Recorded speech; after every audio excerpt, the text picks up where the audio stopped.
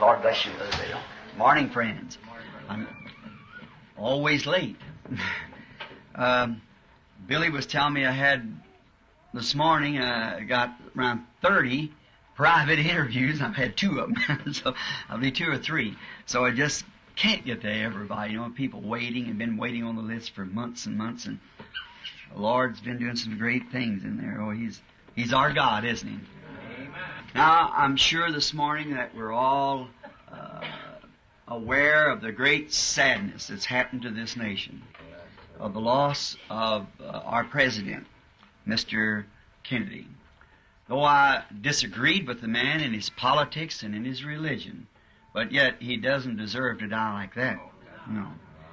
And leave those little children behind, and no daddy, and a mother that's Mrs. Kennedy, though I certainly wouldn't agree with her and her ways and things maybe, but remember, she's a mother. She just lost her babies, and she lost her husband, and he fell right in her lap, and her own husband's blood poured out over her lap.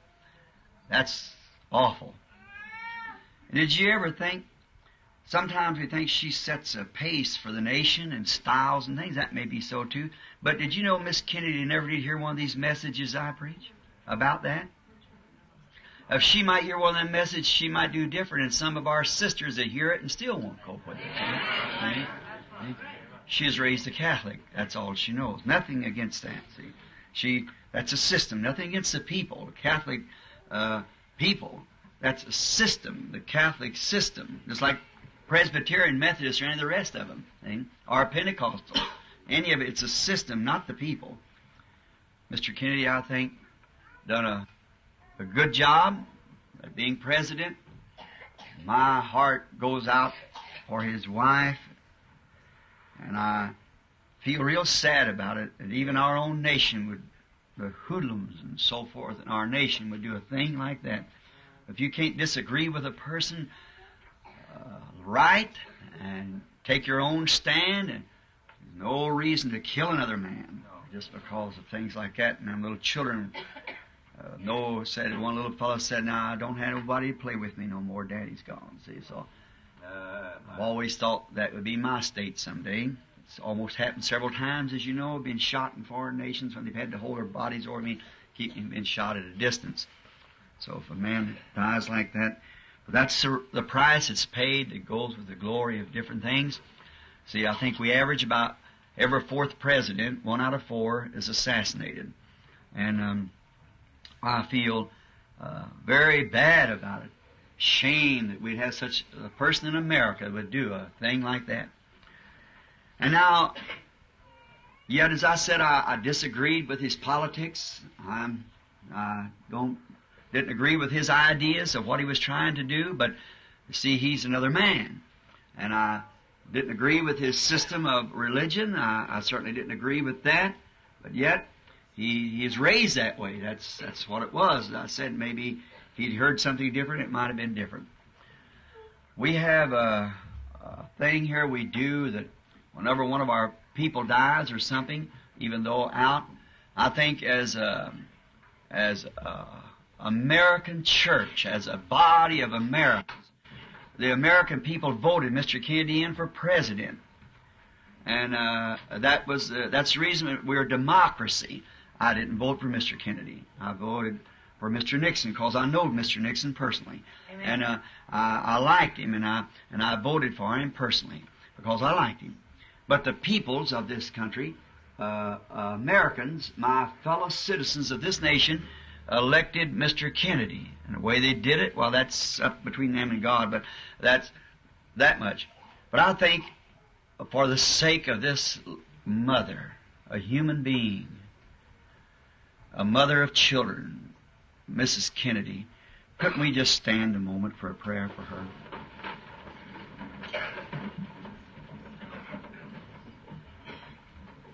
Lord Jesus, we human beings, we have a feeling for one another. And we are sorry, Lord, that our president was shot down the way he was in cold blood murder. And we're so sorry that our nation has come to this spot, that such people like that are in our nation, that would kill a human being in cold-blooded murder like they shot that colored brother not long ago and just shot him right down in the cold blood of race prejudice. We're so sorry that such people exist among us, Lord. Our weakness has brought this about.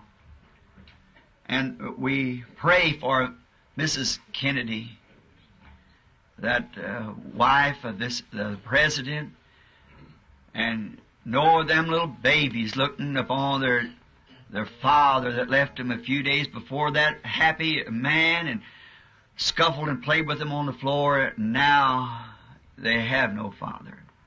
And for that woman, that his wife, her own husband fell right in her lap and his blood ran out on her dress, just bearing her baby. And yet, Lord, we might believe the woman being in the wrong of the way that she has set a pace in the nation of her dressing and so forth, but that could be to the American people in whole.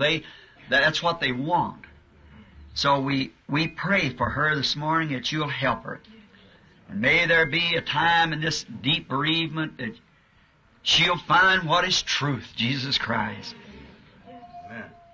Grant it, Lord, the one who only can give peace and comfort in the hour of trouble. And help us, Lord, to continue to be, with all of our hearts, a shining light, that we don't know what time or what influence we might be having upon somebody else. Let us shine forth the light of Christ until He comes. And then the great shepherd of the flock, who knows all justice, will bring every sin into recompense, and He'll knows just how to do it. Until then, we commit ourselves into your hands for your love and mercy upon us. In Jesus' name, amen.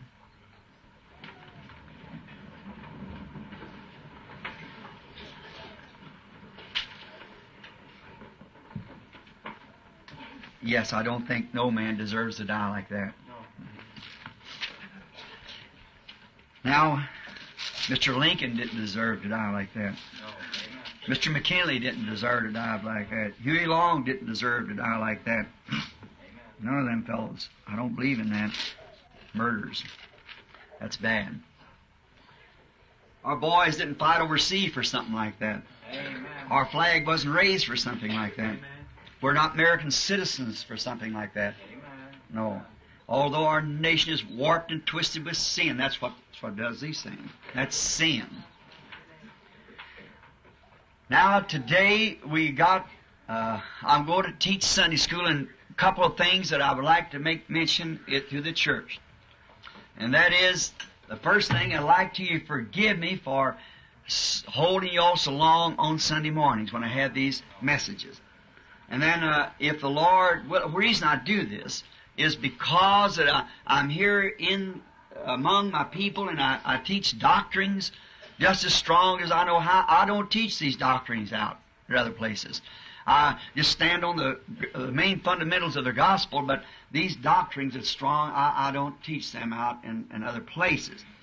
And then here it takes me hours sometimes, 2 or 3 hours to get through my message, and I hold you here sometimes 12:30, 1 o'clock. And that's just minor what I used to do. I'd stay all night nearly sometime.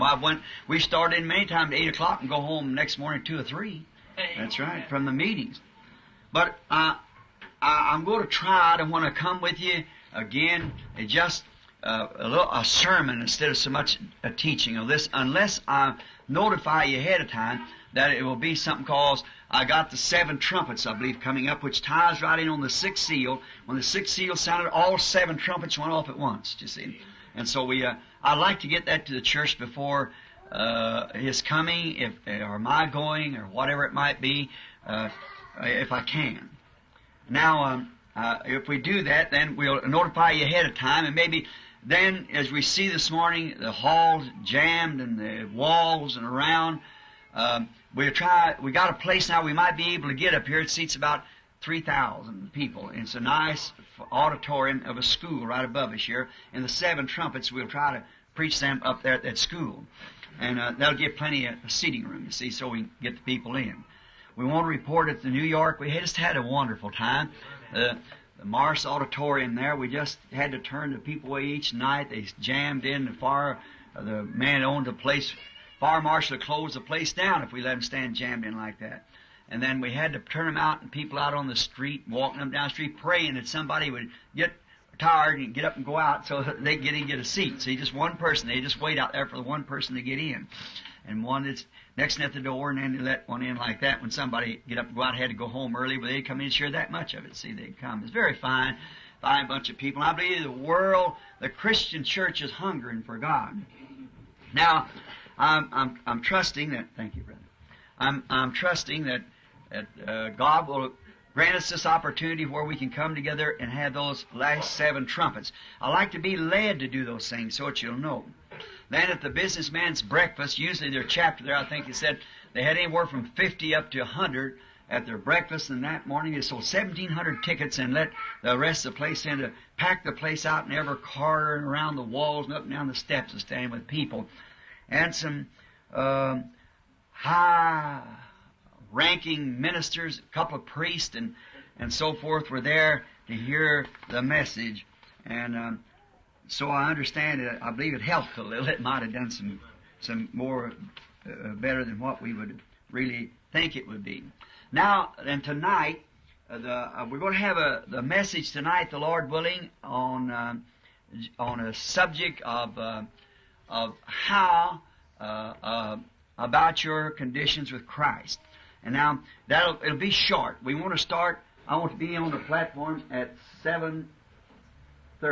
What time do you usually start? At 7:30. We start at 7:30, but we'll start at 7. 7, and I'll be on platform by 7:30, and that ought to get me off by 8:30 if the Lord's willing. Because I'm just going to be as quick as I can, and I'm going to start practicing. Then another thing is, might be some strangers here. The people laugh because I try to get away from here, but I can't do it. It's kind of, I hope it don't sound sacrilegious, but my mother used to say, when people get together like that, it's just like sorghum molasses on a cold morning. You know, it's thick and run slow. So that's about the way it is. I run slow in these messages because the sweetness of the sugar cane of God, you know, kind of thickens us up together. And I wouldn't want it no other way. I want it just that way, where I remember we used to stand and sing that song, "Blessed be the tie that binds our hearts in Christian love. Our fellowship of kindred mind is like to that above." See, we asunder part, it gives us inward pain, but we shall still be joined in heart and hope to meet again. And I trust that that'll always be our goal here. Many of those old saints has fell asleep since then, but we're still joined in heart. And I think that vision that morning of seeing them over there in the blessed and glory of the young statues of man and womanhood still look like they did here on earth. I think they're awaiting our coming. Someday we will join them, God being willing. Now, and remember the services, the song services will begin at 7 o'clock tonight instead of 7:30. And then next week I'm at Shreveport, Louisiana. And there at the Life Tabernacle at Shreveport, Louisiana, and I think they're trying to get the auditorium across the street. Brother Moore called last night and said that it's an annual convention, and they're expecting a great host of people. I want to give a little testimony just before I read the scriptures. A lady was sitting here the other day that was to tell you what the influence is of somebody praying for another. I just happened to look down and see another lady. Margie Cox, Brother Rodney Cox's wife, sitting here. And last week, I believe it was, when we were here, the Holy Spirit was giving discernment across the buildings. You know how people told. And she's sitting right here now, but she's just beyond there somewhere. And I looked over, and there was a lady that was called, it had the sugar diabetes. And Margie was, and in the vision, it was Margie. And Margie was standing there, and yet I looked down, I seen her, and it was I thought, now I looked to see this other woman, and Margie was in the vision, but the light was over the woman.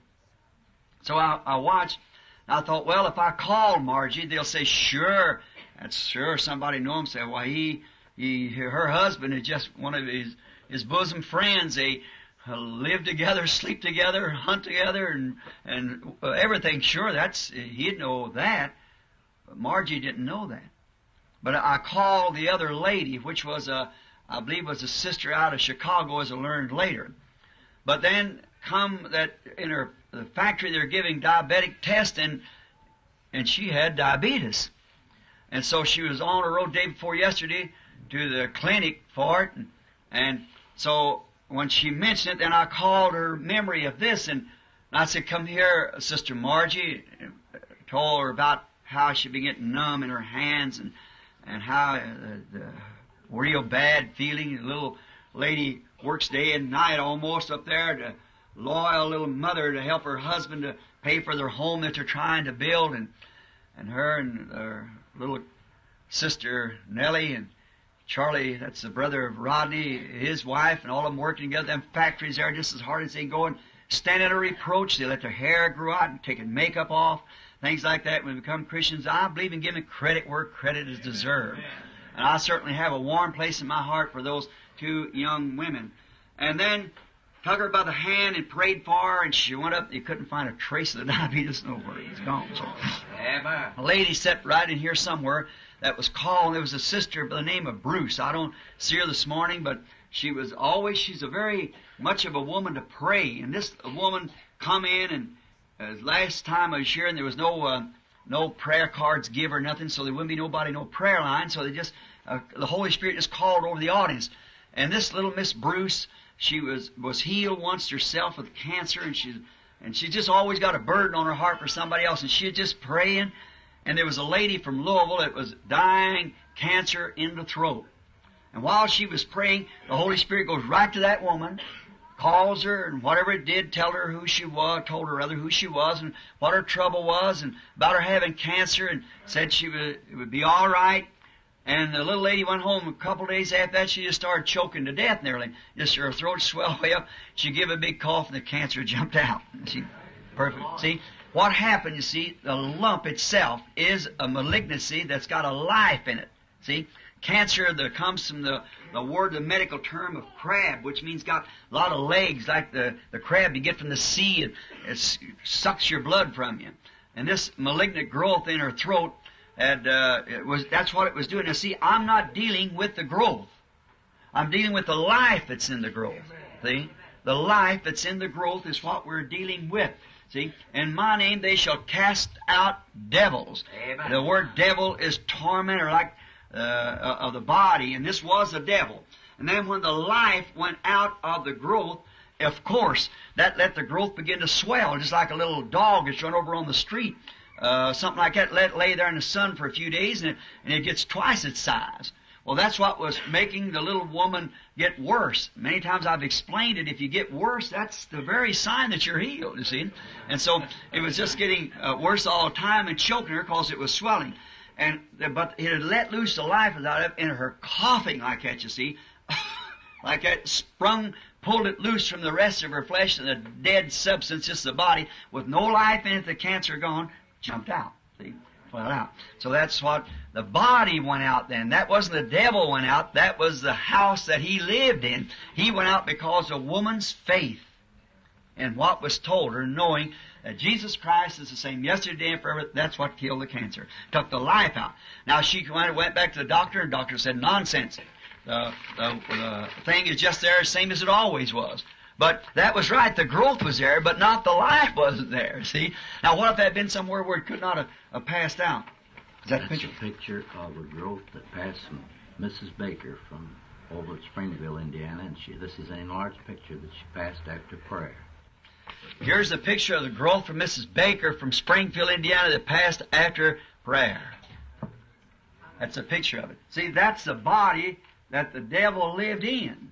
Just like you live in, this body you live in. It might be little, big, red-headed, black-headed, whatever it is. See, the devil either lives in this body or Christ lives in that body.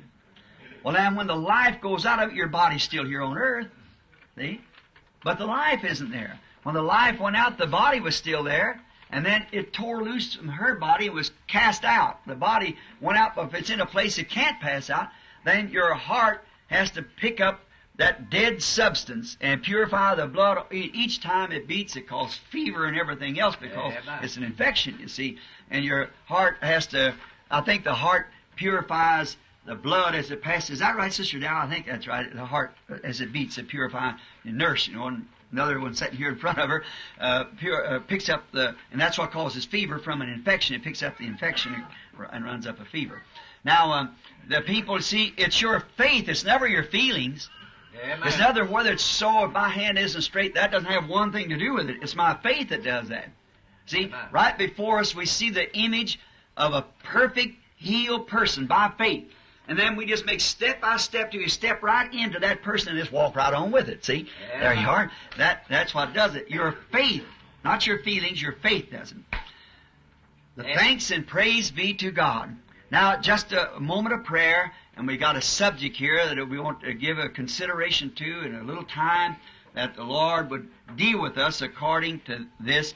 And then if somebody has to go this morning, you won't be in the evening service, the Lord willing, I want to be here again. The family's coming back Christmas week.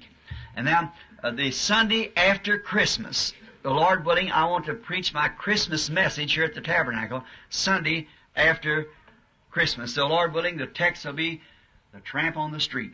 So, let us bow our heads now and offer prayer before we read the text. Lord Jesus, be Thou near us just at this time. And we know that it's difficult in our small church, and many stand, and we are here not because of the comfort of the place that gives us physically comfort, because it is not comfortable. We're not here to be seen, but we're here because that we feel your presence. And we know that you're here, and we're here for correction, and we're here knowing that we're in the house of God. And we feel good to be here, no matter how discomfortable it is, standing and sitting crowded up, but we're here because that we feel that God is here. And the same way that boy must have felt that night when Paul preached all night long. What a long message, from probably the going down of the sun until the rising of the sun the next morning. And a young fellow sitting way up high, he fell off, and they thought he was gone. And Paul laid his body over him, and the Spirit of God that was on the messenger brought back the spirit of life into the boy's body, and he said, he'll be all right, and the young man lived. He was interested in what Paul was saying. God, we're interested this morning what the Holy Spirit might say to our hearts. Amen. And we pray that you'll break the bread of life to each one of us, that when we leave here today, that we'll not leave this building the same people we were when we come in. May the Christians be closer to you. May the sinners turn today. May the sick be healed, and may the kingdom of God come nigh unto us, or even to be in us. For we ask it in Jesus Christ's name as we wait on His Spirit to give us the words. Amen. Now, let's read some of the Scripture, which is God's Word's always right. And now, each one I see, you're very kind to the ones that's standing. I see somebody raise up and sit down and give somebody else a seat. That's very fine. I wish we had more room, but we just haven't got it at this time. Turn to Matthew 27, and we'll read from the 11th verse. And then we'll speak on this subject. And Jesus stood before the governor, and the governor asked him, saying, Art thou the King of the Jews? Jesus said unto him, Thou sayest. And when he was accused of the chief priests and the elders, he answered nothing. Then said Pilate unto him, Hearest thou not how many things they witness against thee? And he answered him to never a word, insomuch that the governor marveled greatly. Now, at the feast, the governor ought to release unto the people a prisoner whom they would. And they had then been a noble prisoner called Barabbas.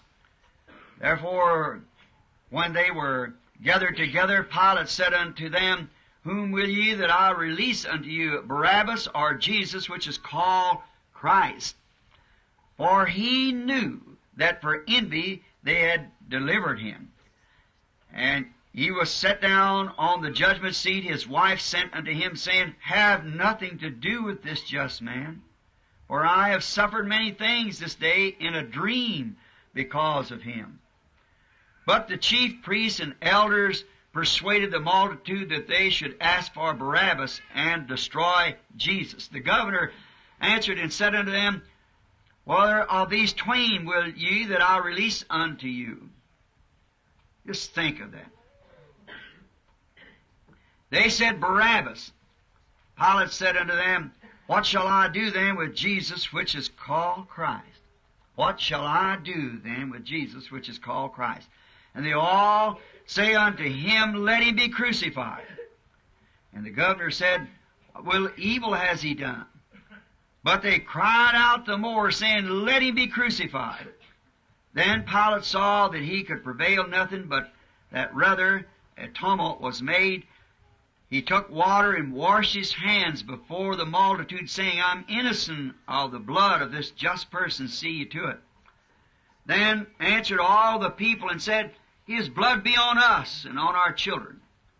Then released he Barabbas unto them, and when he had scourged Jesus, he delivered him to be crucified. What a sad picture. I'll call a text of this if you want to letter it that way or call it that, and maybe the tape would want to be titled this, What Shall I Do with Jesus called Christ? And the subject I want to use, after that being the text, I want to use the subject with Jesus on your hands. With Jesus on your hands, what will you do?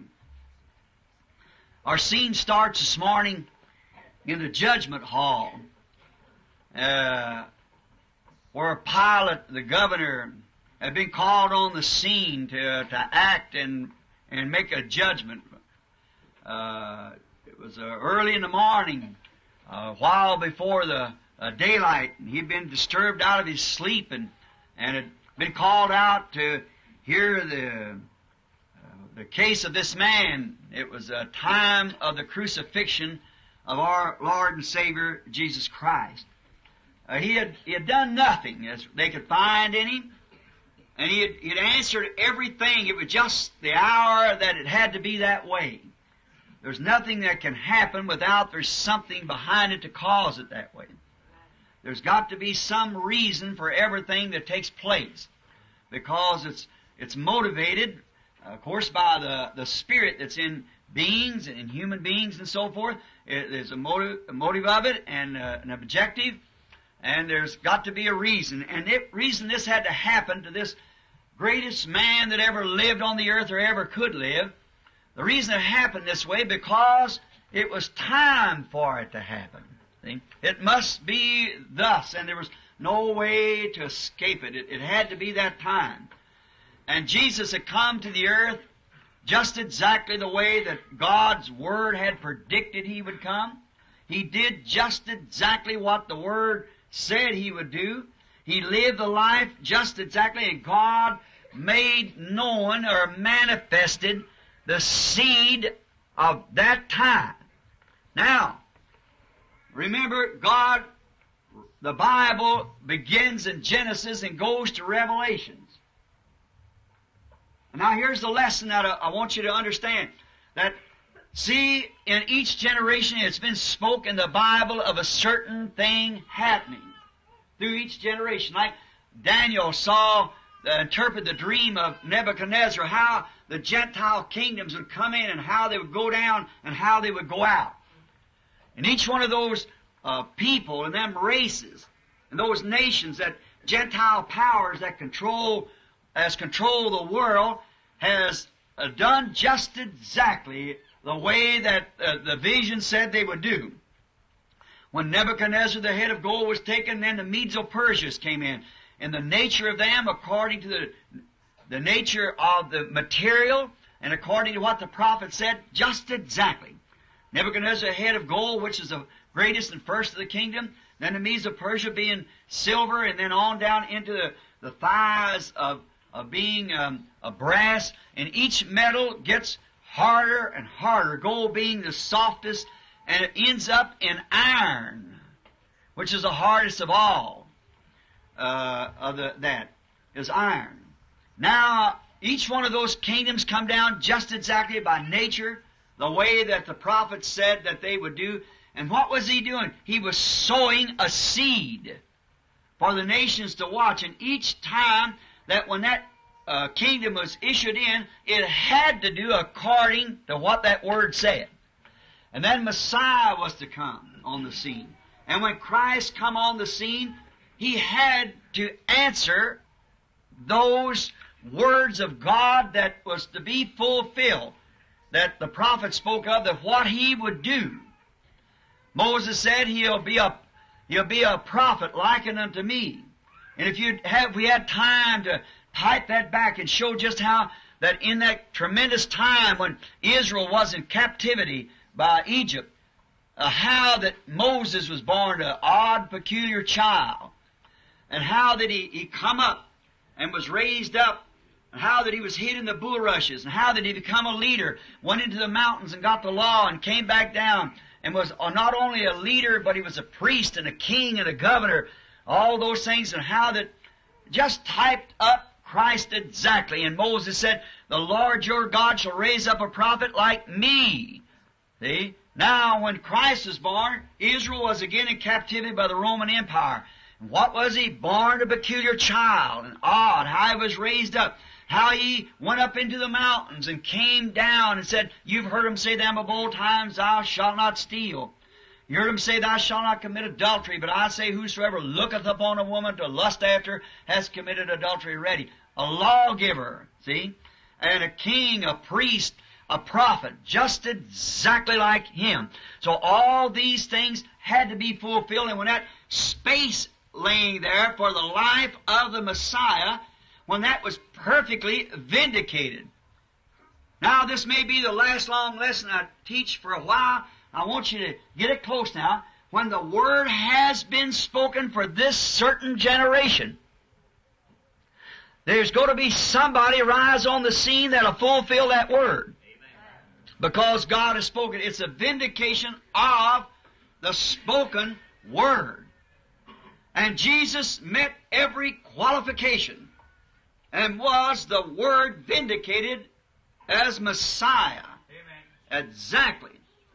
There's also words spoken in the Bible for the last day. Those words have to come to life. And we find here that when in the days of our Lord, the church had already rejected him before he come to Pilate's judgment hall. They had turned him down from the very day that his ministry started to prophesying and telling them a truth about the Word. Then they could not understand that how him being a man could know what was in the people's hearts. Little did they know that the Word is God. And the Word, the Bible said, is a discerner of the thoughts and intents of the heart. And they wanted to call him an evil spirit. He said, I'll forgive you for that, but when the Holy Spirit comes to do the same thing, to speak a word against it will never be forgiven. And all these things that he prophesied to be in this day, something has to bring that to life. But when it's brought to life, it'll be so much different than people thinks it is, till it'll only be the elected will see it. Amen. Always just the elected is the only thing that'll see it, because it is elected and ordained to see it. Therefore, it cannot, no other way. Jesus said, you can't come to me. No man can come except my Father draws him, and all that he has given me will come to me. Okay? And so there was no way. He said, you got eyes and you can't see, ears you can't hear. He said, well, then Isaiah, prophesy of you. See, Isaiah's prophecy springing up, being made manifest. Don't forget that. Here are a tape listener. That God's Word must be manifested. God's obligated to see that it does it. Just as John the Baptist, the foreordained, the forerun, the coming of Christ, there had to be some man rise up to take that place. That word has to be fulfilled. Then when Jesus come as the anointed Messiah and done just exactly what the Word of God said He would do, and yet the Jews were looking for something else, a king coming with a rod of iron in his hand, which was way in the future.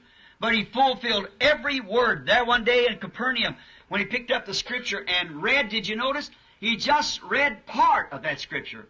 And then He laid the book down and said, today this is fulfilled, when He was to preach the year of Jubilee. Now, why didn't He read the rest of it? Because it pertains to His other coming. They had no need of knowing that. That's for the age that when He will come in, but the age that He was in, that's the reason you can say, this Scripture is fulfilled today in your eyes. Right here you see it.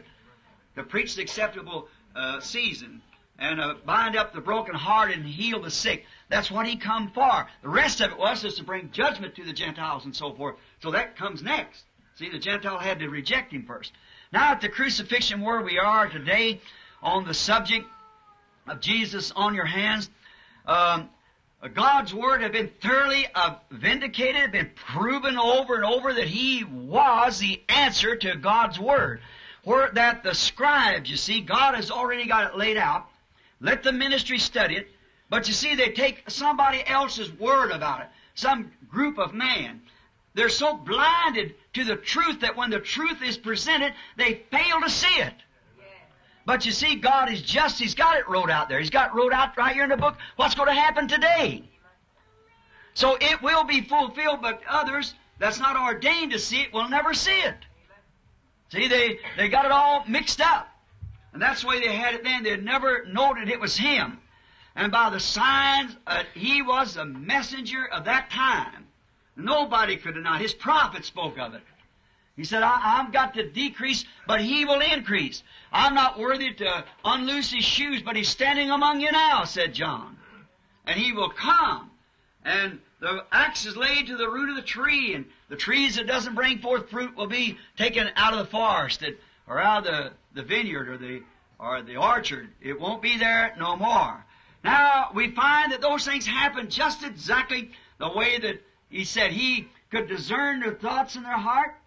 He was a prophet. Everything that He foretold just happened exactly the way He said. I go up to Jerusalem. There I'll be delivered into the hands of sinful men, and they so evilly mistreat Him, and He'll be crucified. And on the third day, He'll rise up again. But said, see, you tell no man this. And He blinded it from them, but they didn't understand it until that was fulfilled. See, many times He lets us become blind until the hour that we have need of it. He lets us become blind to the things that we see today. For this is the hour we have need of it to vindicate the day that we're in. See? Our fathers didn't know these things. The Bible said that they wouldn't know them.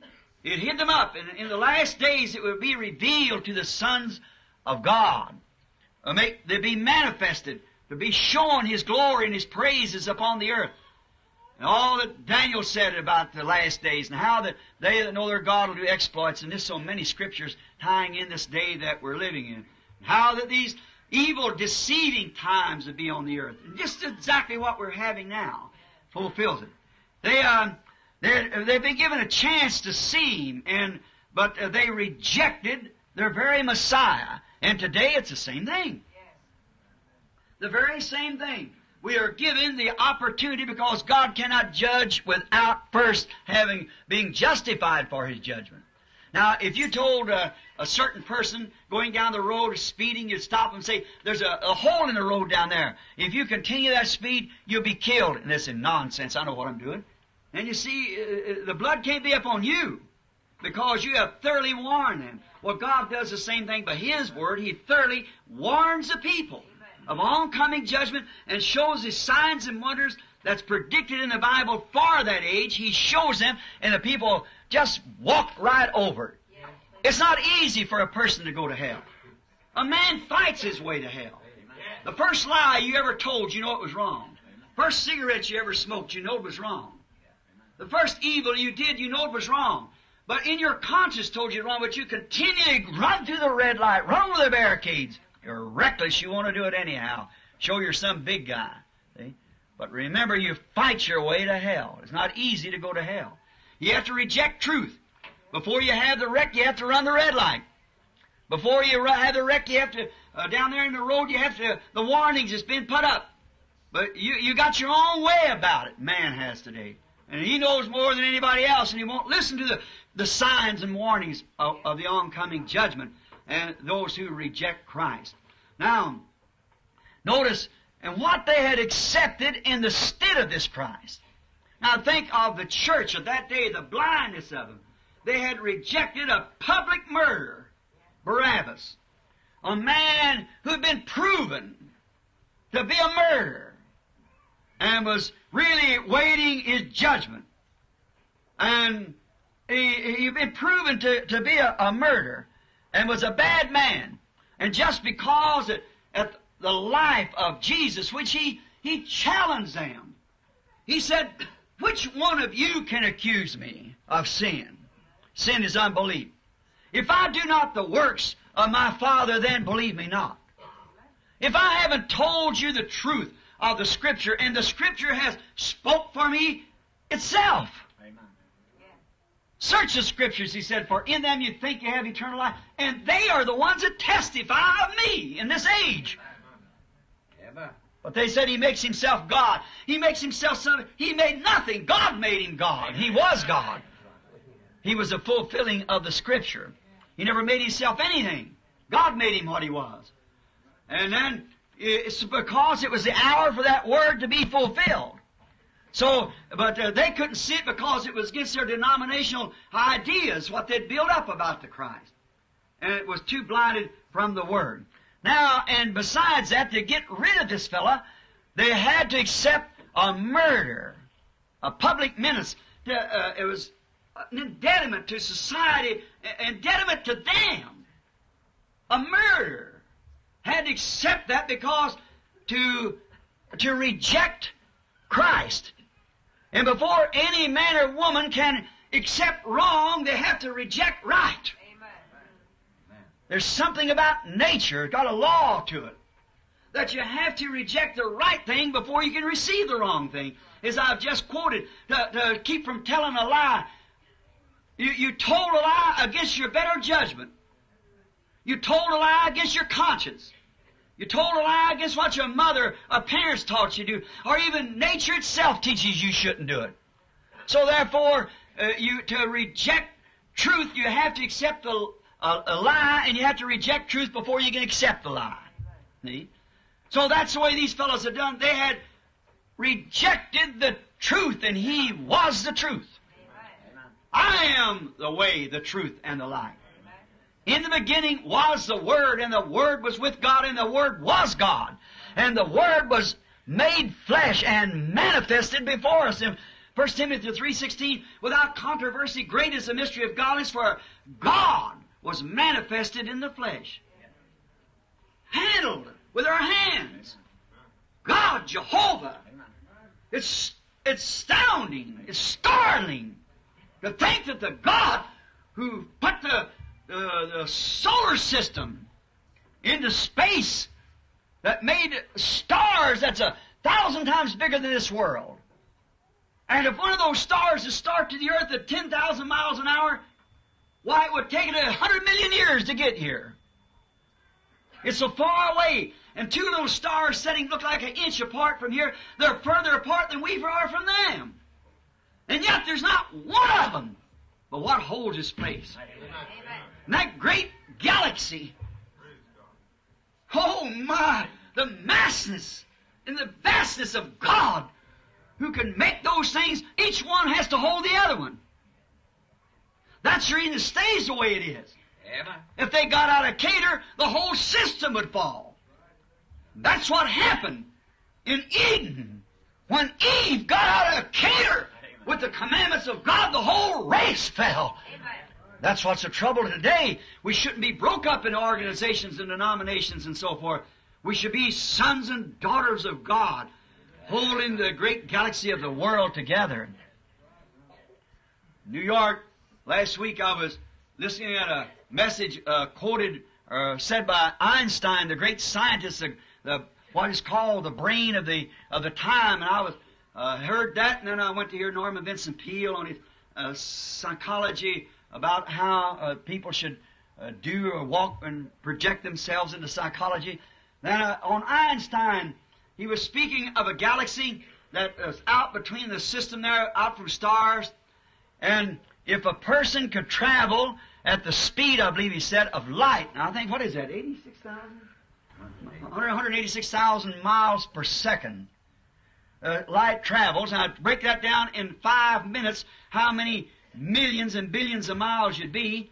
And 120 million years of light time it would take you to get to that galaxy. And then 120 or 150 million years, 150 million's over and 150 million back. And they hit something that stumped them. And they, after going out there and coming back, you'd actually take you 3 million years to make the trip. 300 million years. 300 million years to make the trip. And when you come back to the earth, actually you've only been gone 50 years. You break into eternity. There's no end to it. And to think that the God who made all of that is set in order and spoke of it, come down and was made flesh among us to redeem us, and would so honor us with His august presence that He would stand here on this sinful earth in the last days and prove His Word to be so, because He's obligated to that Word. Amen. The sovereignty and the justice of that great One who holds those things in His hand. Notice, the nations, the church has to turn His Word down first. Then after the church turned it down and called Him a Beelzebub or an evil spirit, then it was brought before the government, so that the whole race had to be condemned. Now we find Jesus this morning before a governor Pilate, a Roman, to be tried. And we find that the church turned Him down first because that they didn't believe His message, because they didn't know the Word. Jesus told them, if you would have heard Moses, you'd believe my Word, because he's the one that spoke of me. There's the Word that the prophet, which the Lord comes to the prophet, and the prophet spoke the Word for the hour to come. And here it was identified. And said, you say you know Moses, and he is your guide. You don't know Moses. No, you don't know his Word. In other words, he said, I am the Word. I am the identified Word that Moses spoke would come. And you condemn me for their traditions. See? The church condemned him. Now, we find him now before Pilate. And thoroughly approved, identified to the time, or the church by the messenger of the time. They had been given a chance to see and believe, but rejected it. Why did they reject it? Many of them wanted to believe that. But their traditions, not the people, but their traditions. Now you see, like Nicodemus came by night. And he said, Master, we know that your teacher comes from God. We know that thou comest from God. No man can do these things that you do except God be with him. We, who's we he's talking of? The church. The Pharisees. The leaders of that day. We know, we're thoroughly convinced that you're that person. Why then couldn't they do it? Because their system. I want that to soak real deep, because that's what I'm getting to. The system that they'd already joined themselves into was the one that they couldn't move, though they did see that that was Messiah.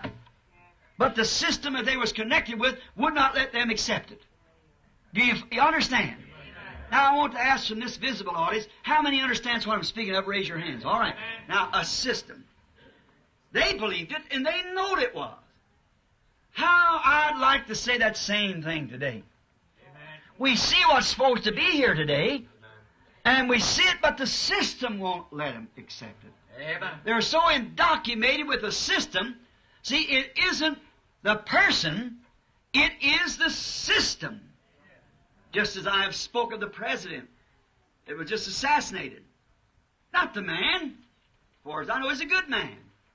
He never done anything evil as I know of. But it's a system. It isn't the people. It's a system. It wasn't the Jews. It was their system. That system condemned him because it didn't tolerate with their system. Do you understand? Amen. Now, the same thing takes place now. And they chose this public enemy, a murder. But the issue now has involved the government. So the government has to pronounce this sentence, because to take a life, it must come before the government. They wasn't allowed to do that because they were under the rulership of Rome. And they couldn't take a life, no matter how much their church said, we got to do it. Well, they couldn't do it without first Rome giving them the sanction to it. So it has to be brought before the government. Now the government's involved in the thing. Now, if that isn't a picture of today, I don't see why. Huh? Just exactly. The church turns it down. Now it's the government involved.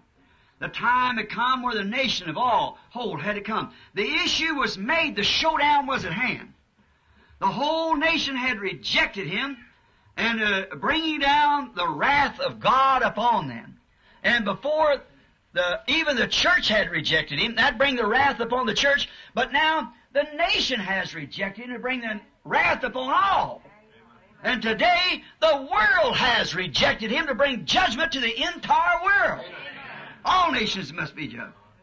And we know it. That happened in the time of the great Roman general Titus. He besieged Jerusalem, and then finally they eat one another's children, eat the bark off the tree and the grass off the ground, and then Titus rode right in and just tore down the walls and burnt the city, and the blood run down the streets like that, where he murdered them in there. And it had to, before a just God could let a people that he had chosen to come under such a thing as that, there has to be a just reason. He's just. His laws demand his justice. And a law without penalty is not law. If I'd say, made a law here in the city, it's a fine to run a red light, and then there's no penalty to it, you just keep on running red lights. But there's got to be a penalty, and the penalty of God's law to reject His program is death. And there had to be a death, so it had to be paid. We stand in a similar trial this morning, the world over, a trial. All denominations has turned down the Word.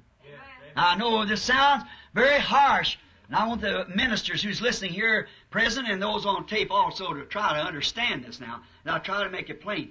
But I'm holding my point, or making my point here, and saying that we are standing today in another Pilate's judgment hall. Amen. You say, if I'd have stood there, I'd have spoke out for Jesus Christ. And, well, what are you doing about it now? Amen. That's the thing, see? No matter how much the church had turned him down, I'd have stood by his side. You've got the opportunity. Amen. They turned him down. Now, he's tried today, or just has been tried, or in on trial, for a world system to be formed of what's called the Council of Churches, to form in the World Council of Church. Now, and what have they done? They have voted that they will absolutely unite themselves together and have a council of churches. And in this council of churches, that all churches must belong to this council. Or if they don't, you're not even allowed to preach. Amen. You're not even allowed to have a prayer for the sick. And your church can be used for anything they want to use it for. If they want to store boxes in it, or ammunition, or whatever they want to do, you have no control of it all. You either belong to council of churches or you don't belong at all. And that's a system that's being formed here in the United States that fulfills the Scripture to the dot. Amen. It fulfills what the Lord spoke to me in 1933. See? And we're standing at that time this morning, and Jesus Christ, the Word, is at trial today as it was on the crucifixion. Amen. And now He's on our hands. He's on the hands of the world. The Word's been clearly identified around the world. Amen. And He stands on trial. All denominations turned him down. And now he's tried in the council of the churches. And they reject him again and choose rather, as they did then. See, the nature in history repeats itself because nature continues the same. Trees still continue to grow. And vegetables come up and flowers, and the world turns just as it always is. It's nature. And the nature of each age produces again and reproduces the reflection of what a nature was before then. And today we find ourselves again standing on that same place. Now, Jesus was the Word. St. John, the first chapter. We all believe that. He was the Word, and because He was the Word. Please understand, He was the Word, and He had to be against the system. And they did not reject Him because of His miracles. They said, He said, which can accuse me? And what evil had He done? Said the little lady. What evil has He done but heal the sick? Said, we don't condemn Him for these things. See? We condemn Him because Him being a man makes Himself God. And their own Scripture said that He would be God. And Isaiah, the great prophet who wrote 66 books of Isaiah and starts off with at the first like the beginning, and in the middle of the book comes John the Baptist and ends up in the millennium reign.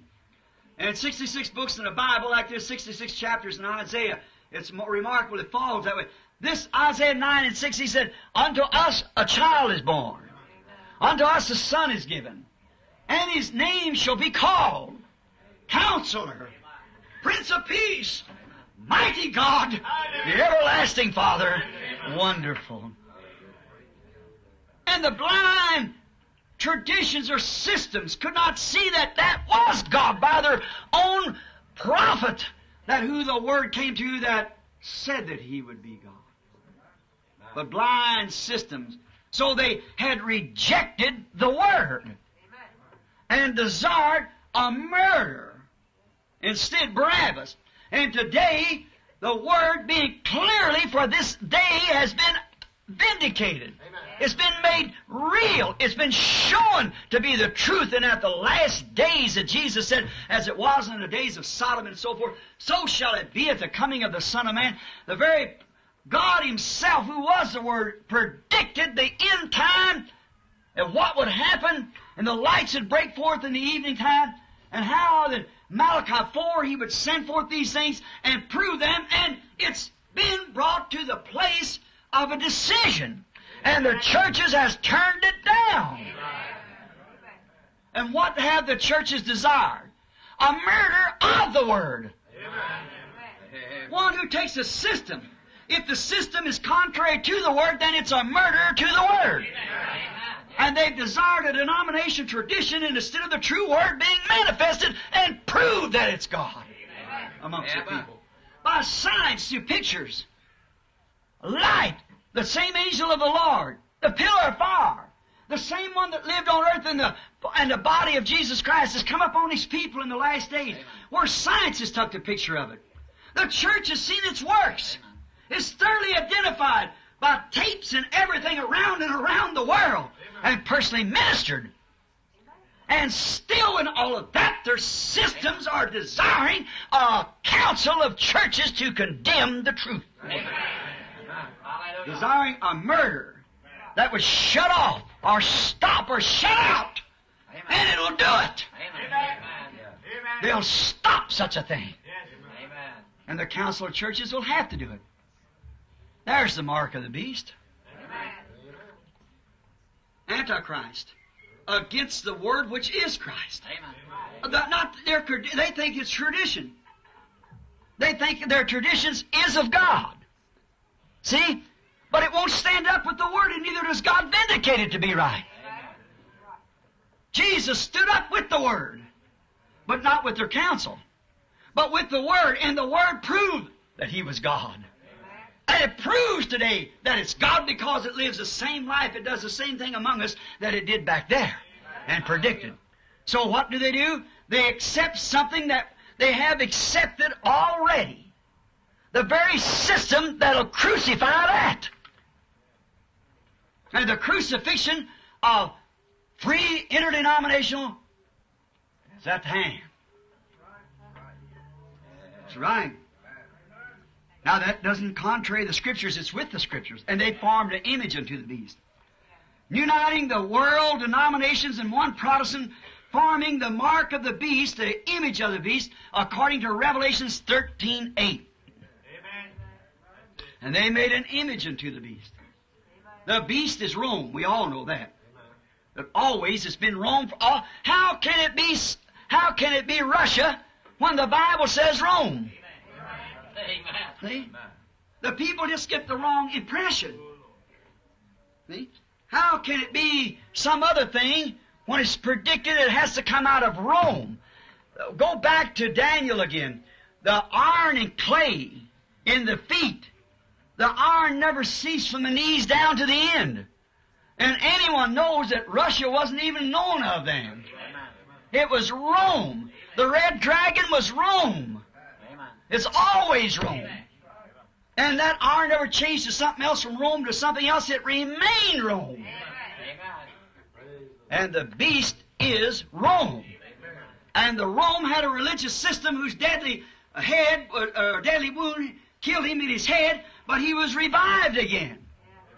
From pagan Rome to papal Rome. And now they're to make an image to it out of the beast that comes up out of Revelations 13. Did you ever notice? This nation is numbered 13. And it appears, I don't say it, it's strange, that it would happen mathematically, just exactly in order with the Scripture. It's found in the 13th chapter of Revelations, this nation. All the other beasts come up out of water, which is thickness and multitudes of people, the Bible says. But this little beast come up out of the earth, where there was no people. Yet he's a lamb, freedom of religion. Then he spake like a dragon. And united himself with the power, and done all that the dragon did before him. Exactly. So there you are. It's just got to be that way. No other way of getting around it. And here we are today forming a system. A system. We tried to make everybody become a Lutheran. Couldn't do it. Tried to make them all become a Baptist. We couldn't do it. All become a Methodist or all a Pentecostal. They couldn't do it. So to order to do this, the time is so short, they have formed a council. Amen. A head, an image to the beast. Amen. It's exactly what they've done. What is it? The crucifixion of the Word again is at hand. It's on trial. Amen. And will soon come to the floor. Notice, the manifested Word from the denomination, it manifests the Word difference from the denomination. What is this? What is this system? It's a satellite to Rome. Did the Bible say it would be that? Yes, sir. Revelation 17. They saw Rome raise up itself in an ecclesiastical system of a woman. A woman, the church is always represented by a woman, because the bride of Christ is a woman. Eve was the one fell, she's the one to be redeemed, and the church is a woman that's redeemed. And this woman set upon the beast with 7 heads, and we know about the 7 hills and so forth, as the Bible said it would be. There's no mistake. There's no chance for a mistake. See? And notice, then we find out that she was a mother of harlots. See? And mother and daughter unites together again in friendship, where once the daughter run away from the mother to try to live decent. For her mother was so low down and ornery to the girl left home. But now, since she's beginning to get a little age, and doing so many evil things herself, she sees her mother, she thinks her mother was right, so she's forming a system of her own. Exactly. Uniting. Denominational. Protestantism. Fulfills exactly what the Scripture said of Revelation 17. All whose names were not written in the Lamb's Book of Life belong to her, one or the other, either the beast or the image of the beast. The Bible said so. And Jesus spoke of this not as communism, but in Matthew the 24th chapter, beginning with the 21st to the 26th verse, He predicted that the Spirit in this system would be so much like the real thing to it would deceive the very elected if it was possible. The elected whose names are put on the Lamb's Book of Life before the foundation of the world. And frankly, it got them so tied up until he said if he didn't cut the work short for their sake, there'd be no flesh saved upon the earth. And we've only got, this is 64, isn't it? And I think they claim about 17 years is off of that. So, according to the calendar, and we got 1964, which will make, 36 years left to the 21st century. And every 2,000 years, the world has come to the end of its world system, religious system, to the end of all systems. God had to step in. He did in the days of Noah. First 2,000 years. The second 2,000 years, the system come back to where our text calls this morning. And He sent again His Word. He sent His Word by a prophet. Noah's time. Prophet Noah. And the people rejected it for their system. He sent His Word again in the time of Jesus. The Word manifested in the fullness. The people rejected it. And now it's 1964, leaving 36 years until the even 2,000 more years. And the Word's been brought forth, and the system has rejected it. Amen. How close are we? Maybe later than we think. See? At any time it could happen. Maybe it's already happened, for all we know. As I spoke the last Sunday being here. The last name might have been on that book. When it is, there's no more coming in. The world will move on just as it was, but the church is sealed. Notice now, as we go on, here, their names. Now, He will not deceive those whose names are written on. What is it? It's got to be a system. See? And it's saying to belong to that denomination. In that system, what do you do then? What have you done? You're sealed away. See? From the Word to a murderous system that takes away of having a form of godliness but denying the power thereof. It's the mark of the beast. Exactly. See? It's the beast over there, what he did, and here's the image, the same thing, and the beast was so great that formed that great universal church at Nicaea, see, that they made all the world come to that one system, and they thought it was so great nobody's able to make war with them, said the Bible, until they made an image unto the beast. And brought all Protestants into the council of churches, which formed a system that you were not even thought of as a Christian or anything else unless you belonged to that system. There's a difference between the marking of the beast and the sealing of God. God sealed by His Word. You believe the Word is? Amen. You say, is that right, Brother Branham? Yes, sir. Now, I know you Sabbatarians or Seventh-day Adventists say keeping the Sabbath day, but that is not to be nasty with you, but that's absolutely unscriptural. Amen. Ephesians 4:30 says, grieve not the Holy Spirit of God, whereby you are sealed unto the day of your redemption. Okay? Now, the Holy Spirit is the Word. God is not three. He's the same God in three dispensations, three offices. God the Father over the law, God the Son in grace, and God the Holy Ghost, as you call it, the same God in the Holy Ghost dispensation. God the Father was the Word, God the Son was the Word, and God the Holy Ghost is the Word. See? It's just three offices. And the Holy Ghost seals you, therefore you're sealed by the Word. Now you say, well, I'm sealed by... Well, then it identifies itself.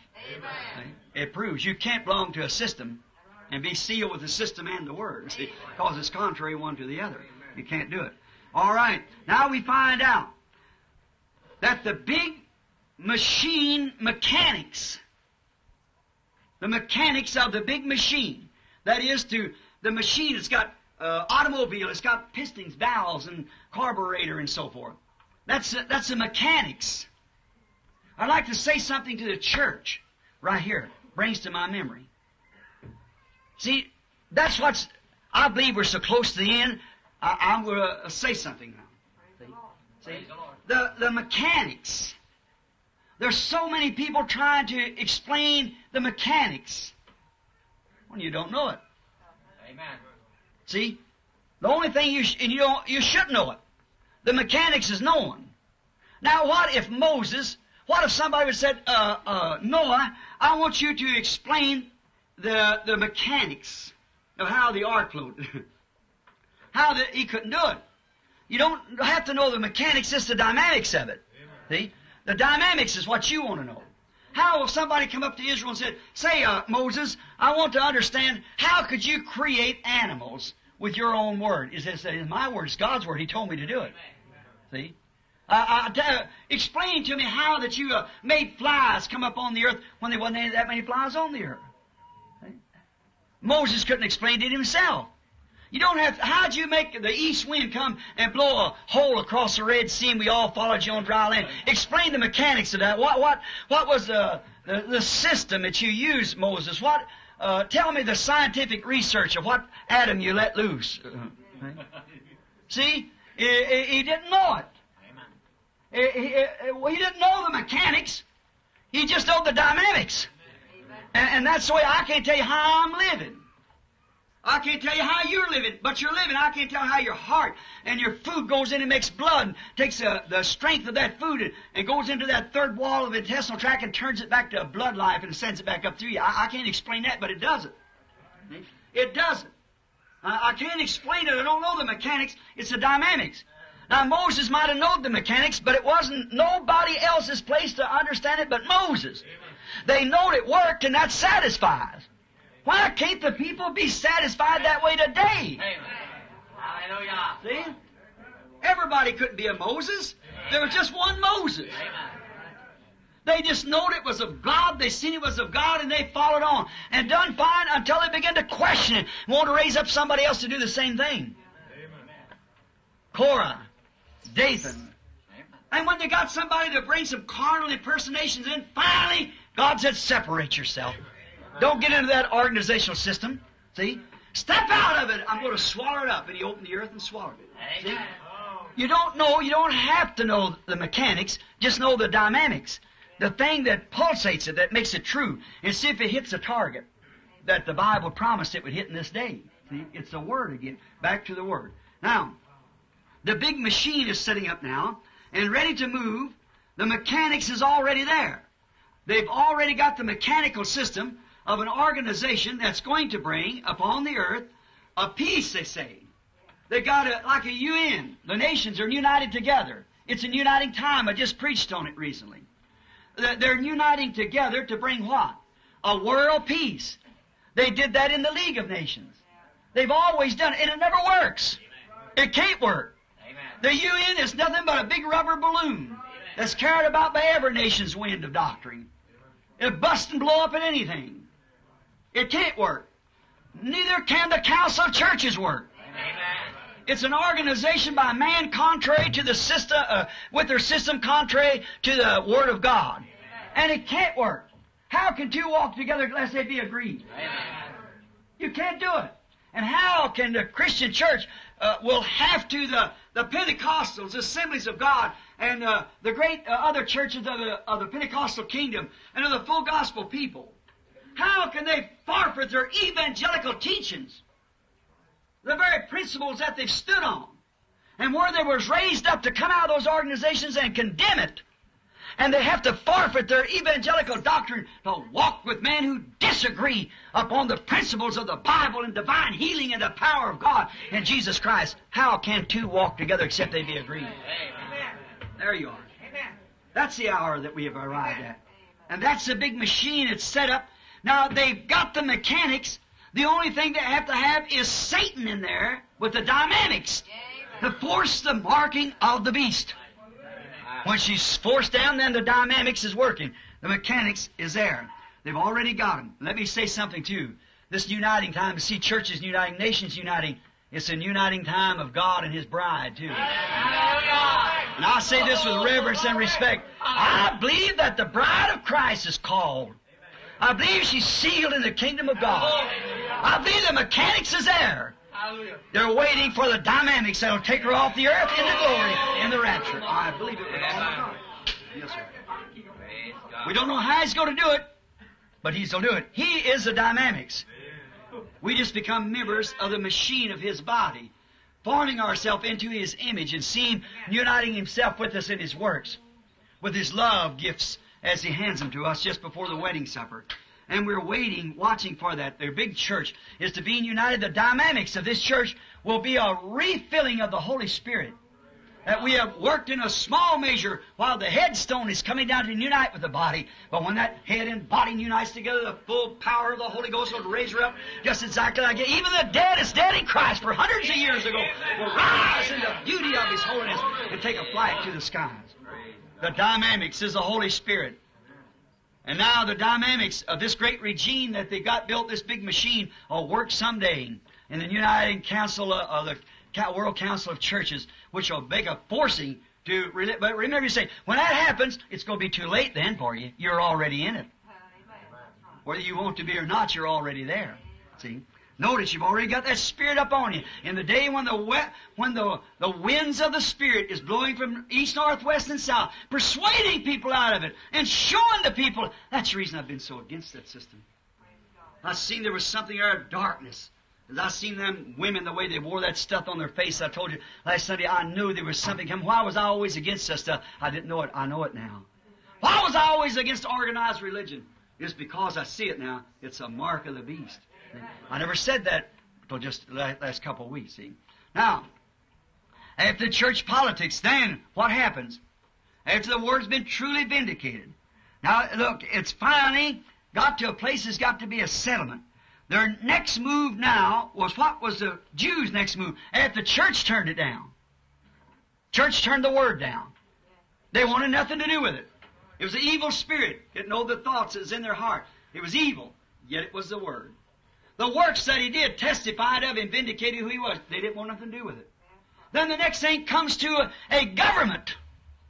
And this is a church government because the whole nations is involved. There was a heathen nation controlling over a religious nation. Now it's all thing is religion. So it has to come to a world religion. Oh, a blind man could see that.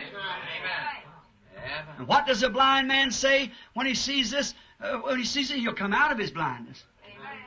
Notice there when this world council comes together, what will we do with this Jesus called Christ? They certainly don't want nothing to do with it. So there's only one thing to do then. Exactly what they did then. They'll crucify it. Amen. Certainly shut it up. It can't be no more. They won't be allowed to do it. The force of the religion of the nations won't let them do it no more. Such ministry goes on here and things like that will be absolutely closed out. You can't do it without a sanction from the headquarters, the head of the church. See? An image unto the beast. Boy, we're here. That's all. We've arrived. And truly vindicated. Next move is to crucify. Same as now. Causing all who don't join with them will be shut out and not be allowed to preach, you see. That crucifies afresh the vindicated word of promise. Stops it. You're not allowed to have it no more. No more healing services. No more prayer for the sick. No, sir, you can't do it. No, none of this other. No, sir. You'll come through the council of churches or you don't have it at all. Now you can see why I'm against denomination religion, because it is the mark of the beast. Rome is ahead of it, the first one. That's exactly right. And it causes all to take it by joining the daughters, that is the image, the mother of it. Made the same thing. Where was Rome first organized? What was the first organized religion in the world? The Roman Catholic. Amen. Anybody got a word that says it isn't so? Just let me hear it. It's not here. The first organization, the first church was ever organized was at Nicaea, Rome. Yes, sir. And that's exactly what they did. And what did Luther do after his death? They did the same thing they done at Nicaea, Rome. What did they do after Wesley? What did they do after all the great moves that's come up? They did the same thing. Made daughters unto the harlot. Amen. Just exactly as perfect. Like by the same, we find out here, I had a scripture wrote down here. Maybe I better omit that. But and watch. They had the organizing of the church has got the same system together today. Only thing they need is the dynamics of it, just something to set it in force, and it's coming to a showdown right away. The Catholic Church and the Protestant churches will become friends. I've told you that ever for the last 30-something years. They will unite together, and you see exactly what they're doing now. The Protestant will never become Catholic, but they'll be associated brotherhood, a mark of the beast, likened to the beast.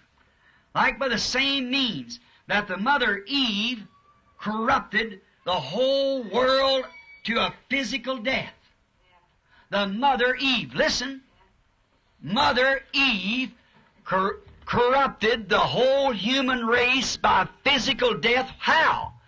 By rejecting the Word and accepting something almost like it.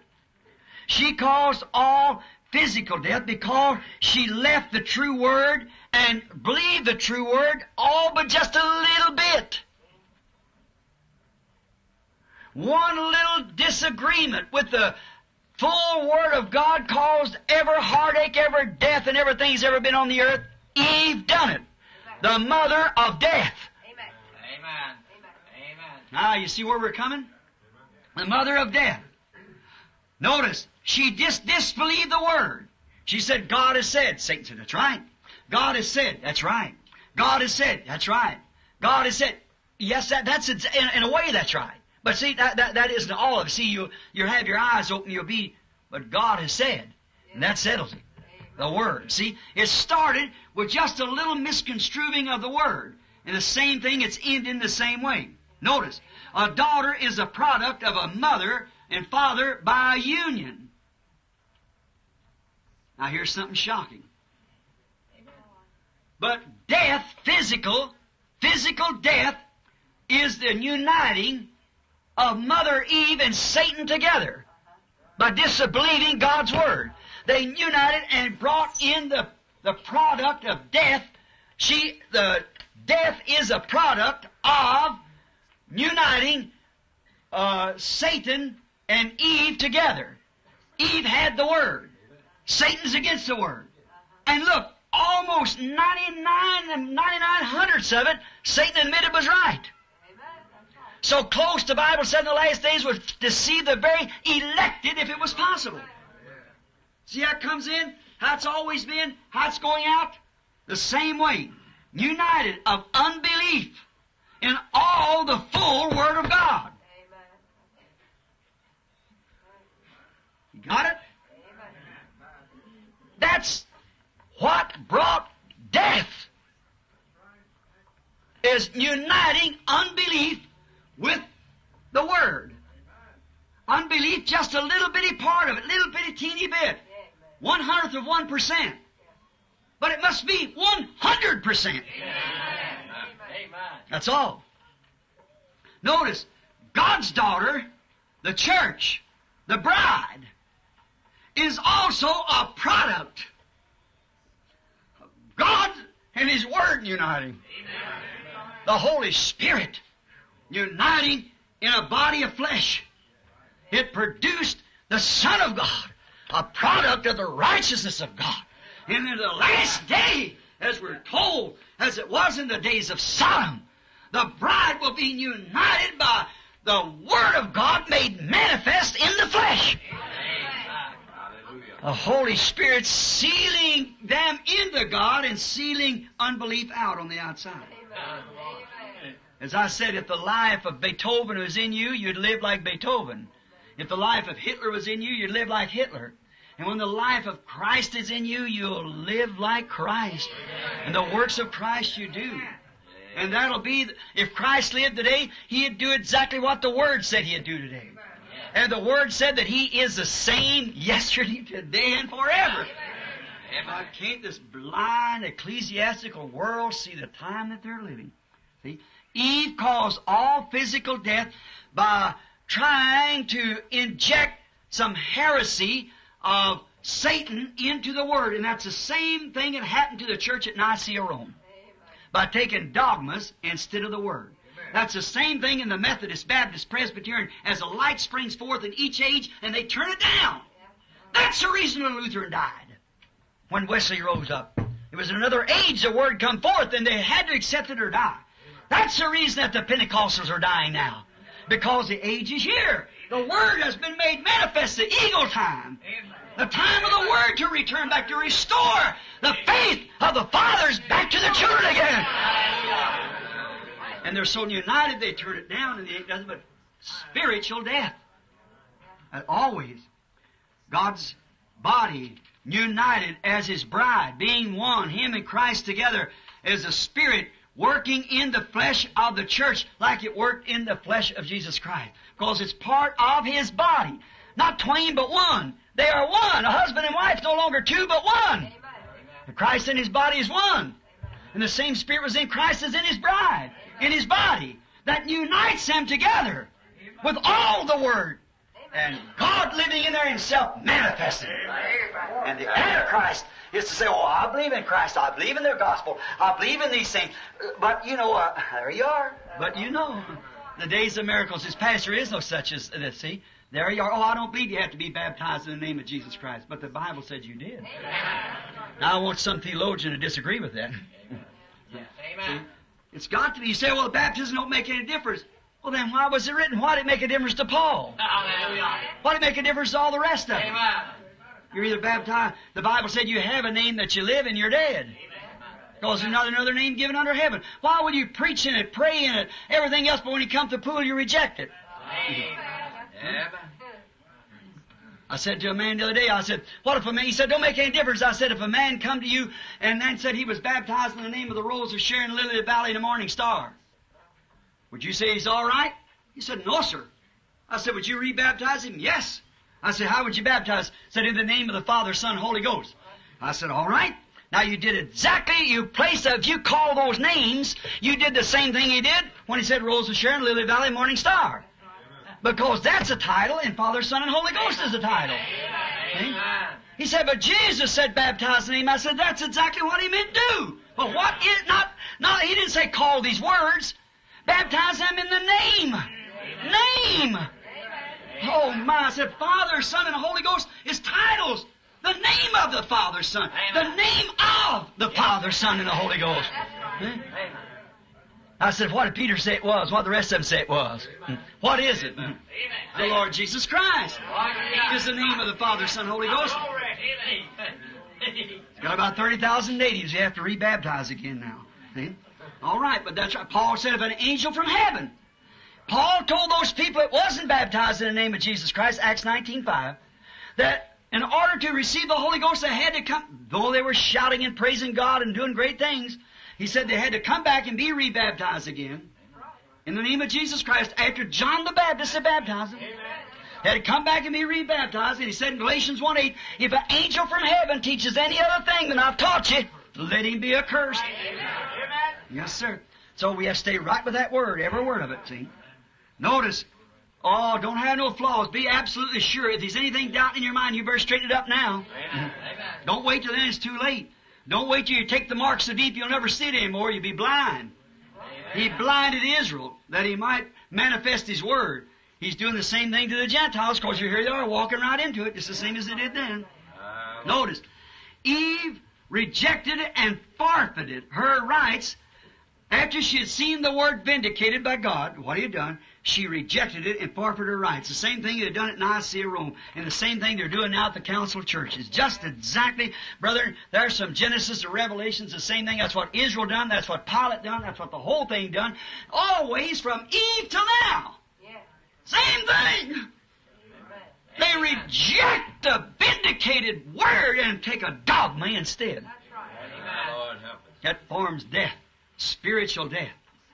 Dead. The Word's still preached to the dead. Exactly. Won't be through the millennium now. See, they're already preached to. Maybe getting it right now. See, Cain's sons, which was a product of unbelief of the Word of God, Cain's sons scoffed at Prophet Noah's message. You notice that? With God's Word, he had brought the predicted judgment and had vindicated signs that the time was at the end, and Cain's sons scoffed at it. So as they do now. So that they did in the day of Jesus. So they did all through the ages. It's always been. They scoff and make fun of it. He said in the last days there come scoffers. He said there's no difference in the time since their fathers fell asleep. You see? So did the sons of the devil through the religious system at the Word made manifest in the time of Jesus Christ. Look, religious systems of Jewish people, Sister Rose. Jewish people who should have known better. But their system cause them to reject and scoff at the Word of God that they claim they believe made manifest. Not one word out of the way. They did the same thing. Same as they do today, the religious system in this big machine that they've got set up. Now, will absolutely has turned down the promises at the end time with the end time message and the end time sign, the end time everything that's supposed to be as God predicted it, word by word. It's on tape. Of if they shoot me down or whatever they might do, they'll never stop that message. It'll go on just the same. See, it's already out. It's taped. It's gone. See, they can never. It's the word of the end right now. Thoroughly vindicated and proved over and over and over by signs, wonders, by mechanics, by dynamics, by science, by the church, by God Himself has proved that it's an hour, both by the Word and by signs and wonders. Praise God. A message approved of God among you by signs and wonders of the hour. A message that Jesus Christ is not dead, but a living, just the same as He ever was, and sending forth, and it exactly fulfills Malachi 4 and all the other scriptures that Jesus said would be in the last days. Is totally fulfilled, both scientifically by the world. The magazines pack big pictures of circles of light that was predicted here, and angels of God which has come down that they know nothing about, and all over, everywhere. It's proven world over. Next is crucifixion. Amen. And we're facing it. And Jesus said, then what shall I say? Save me, Father, from this hour? But no. Thy will be done. See, on earth as it is in heaven. That's what the church says today from its heart. Me join with something like, no, Lord. No. Thy will be done. As it is in heaven. Notice, after promised word, for the age it was vindicated, they turned it down. They done the same day. And I'm coming down to the close now. And as He came then, clearly identifying Himself to be the Word, and He come to the showdown where they must choose the Word or take the system, it's come to the same thing today. Must choose the Word or take the system, and they have took the system. Now, what does that do in closing? He's on the hands of the world. Right. Now my text, that's a long ways to build around. But now I just got started. Amen. Amen. Hallelujah. Don't get up. I was just teasing you. Look. Here's my text. That's laying the backgrounds. We got all laying in one streak here now. Let's set it right down home and see what it looks like. Put it under the glass. Jesus is on the hands of the people. It's on the hands of the church.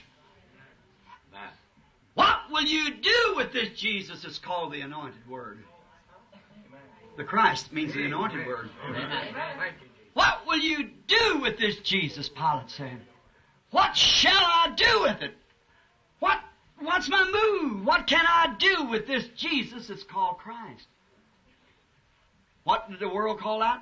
What did the church call out? Crucified. That's right. Stop it. Amen. We don't want it no more. But I ask you something. Can you imagine the guilt on Oswald's hands this morning? The one that murdered the president. Can you imagine what his judgment will be if he's proven to be the one that did it? Could you imagine any mercy be left for him? The blood of the President of the United States is on his hands. Do you think the federal court, no matter how much he pleaded, I didn't mean to do it, that won't excuse him a bit. Amen. He'll perish. Why? Got the President's blood on his hands. Could you imagine his feelings? Would you want that on your hands? Well, what about the blood of Jesus Christ? Amen. You think you'll be excused after it's thoroughly vindicated. How are you going to escape it?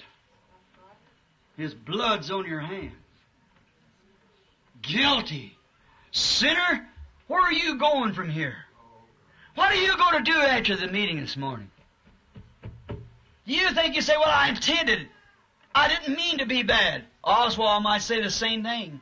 If the justice of our Supreme Court will call for justice, it'll call. It's the absolute of the nation. The whole nation's tied to that Supreme Court. And there can be nothing left. He's committed the crime. He has to pay for it. No matter how much he didn't mean, how his intentions was, or nothing about it, he's going to pay for it anyhow.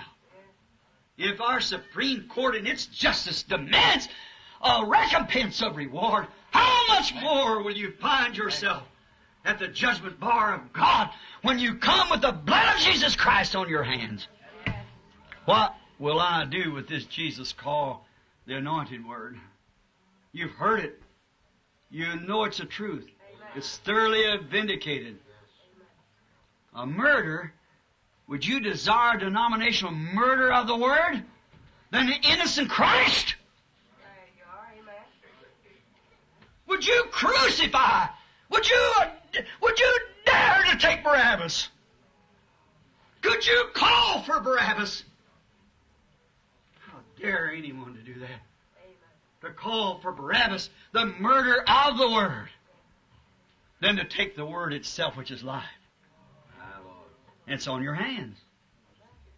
When I heard of the murder of President Kennedy, this message fell on my heart. I thought, what will that man do? No way out of it. Now, he might have woke up by this time and realized what lays ahead. You're going to wake sometime. Here on the tape, wherever you're at.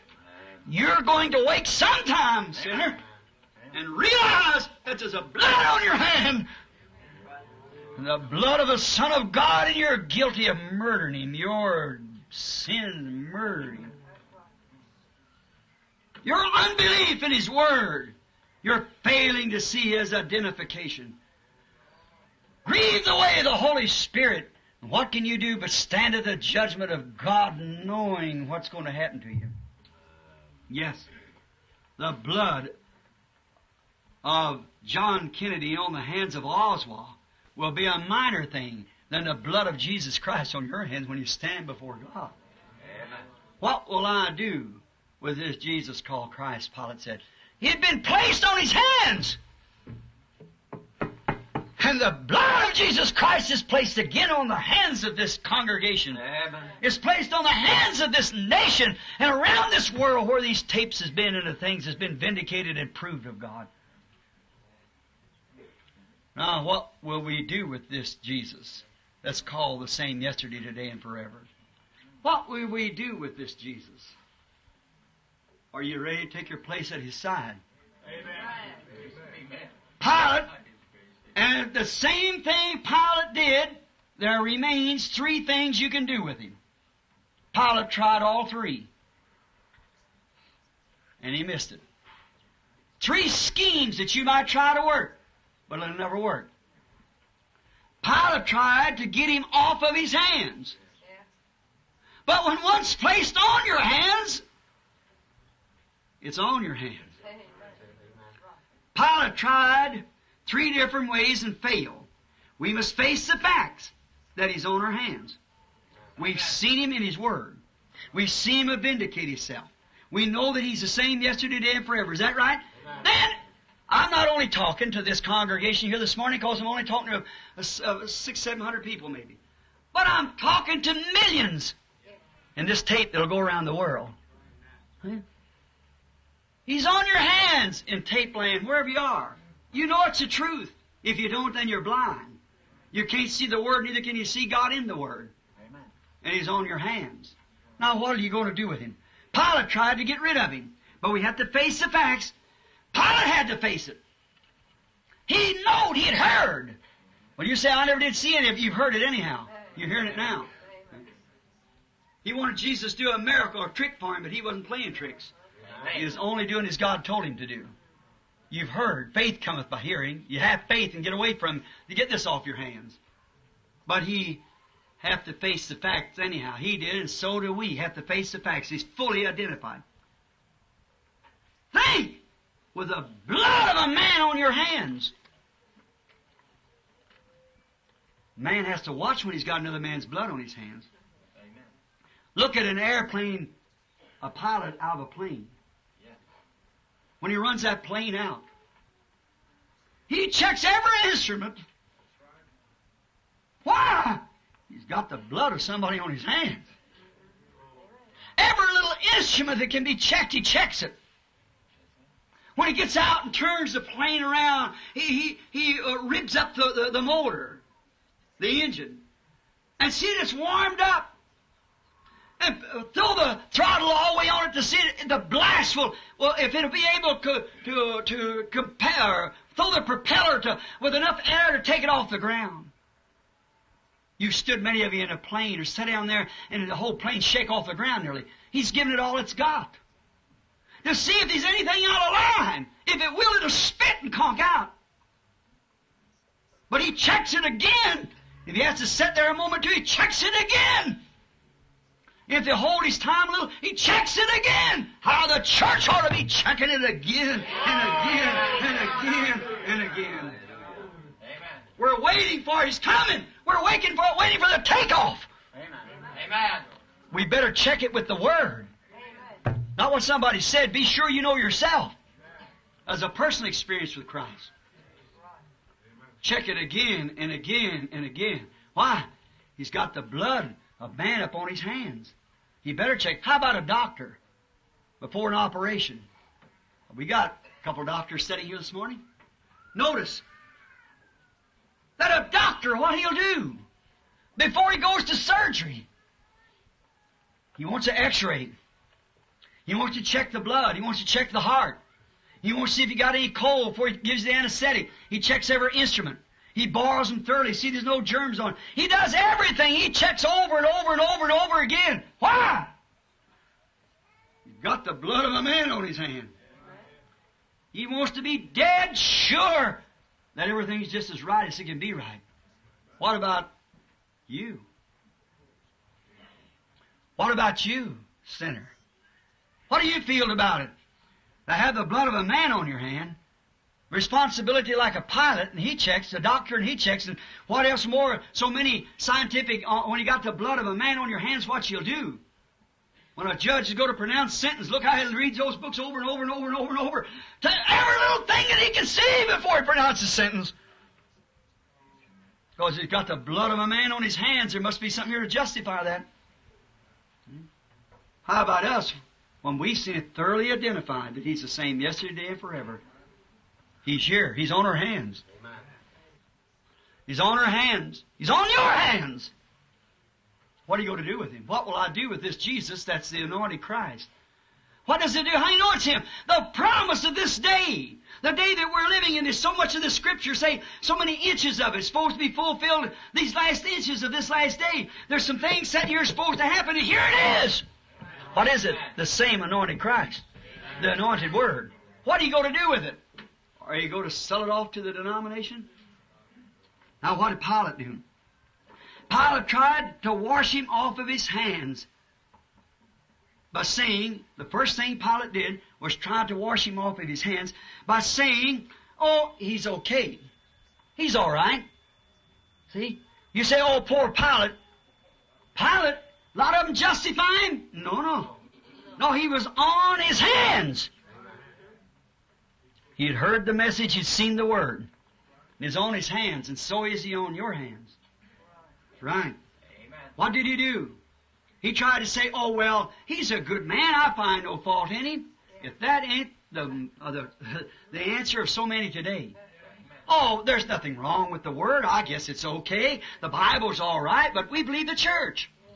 Our denomination don't agree with it. See, there's one class of people trying to wash Him off his hands. I find no fault in the Word. It was okay for the apostles in their day, but we live in another day. We don't live in the apostles' day. So therefore, I don't have to do like the apostles did.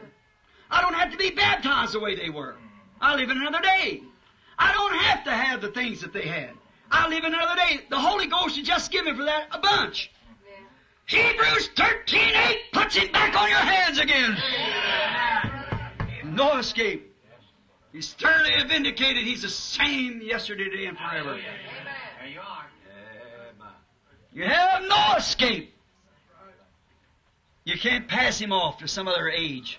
Amen. Hebrews 13:8 condemns your thoughts and puts him right back on your hands again. Amen.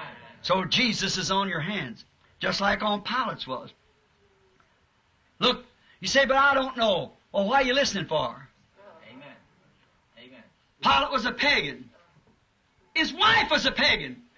But God, to make it just, sent that woman in there and said, don't you have nothing to do with this just man. She said, I suffered this day. Of course, this morning is over the night. 124 hours is considered the day. I suffered some dreams tonight of that just man.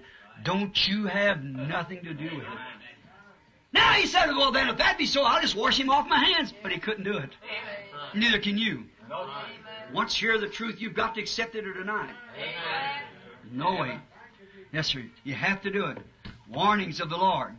The Jews screamed out, let his blood be upon us.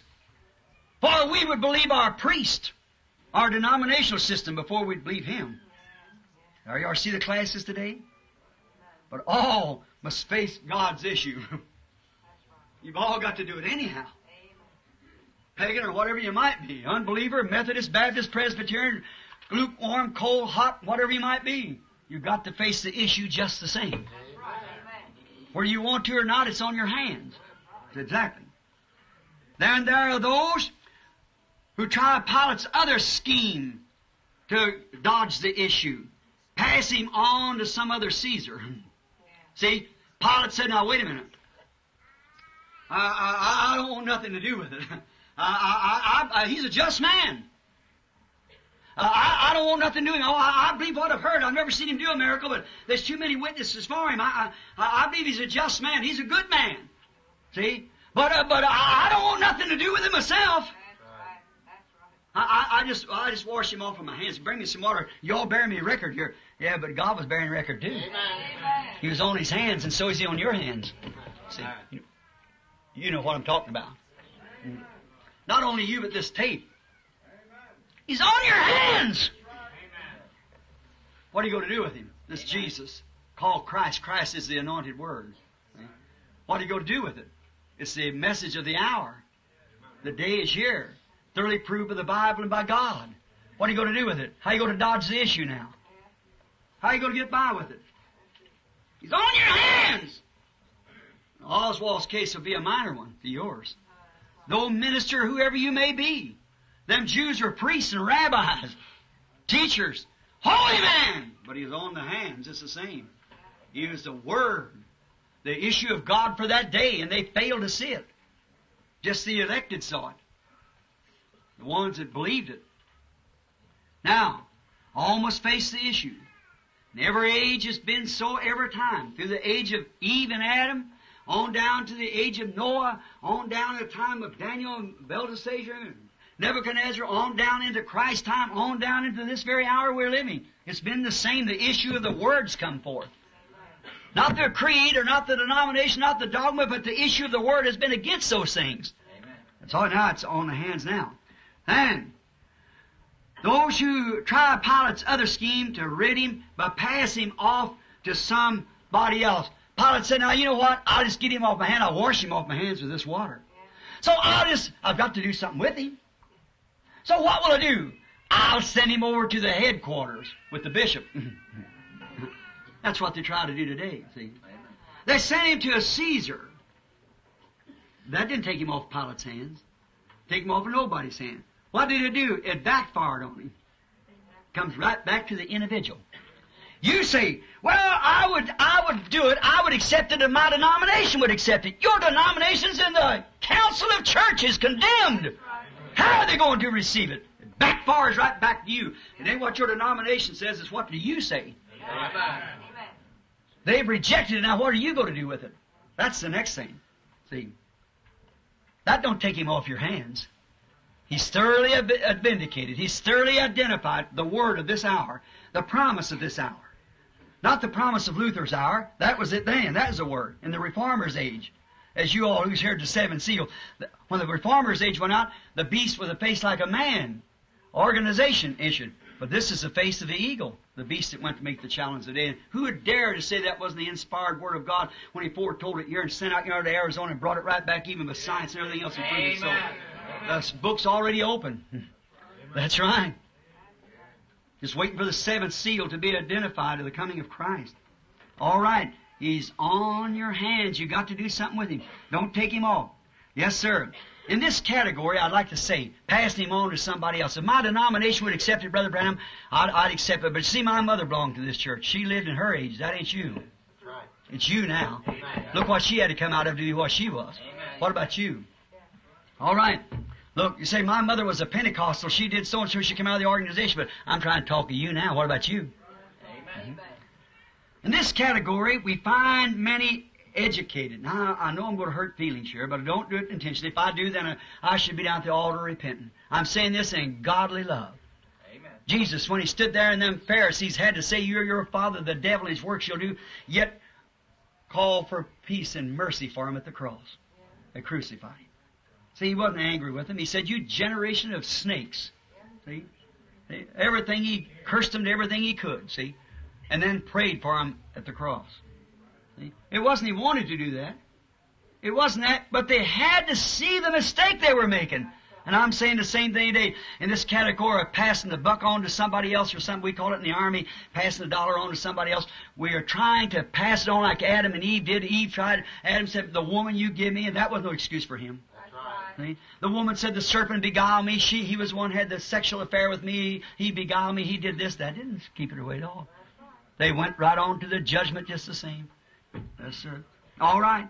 You can't pass it one day. You can't say, if my denomination would believe this, I do too, but I've been in this denomination. I ain't got one thing to do with it.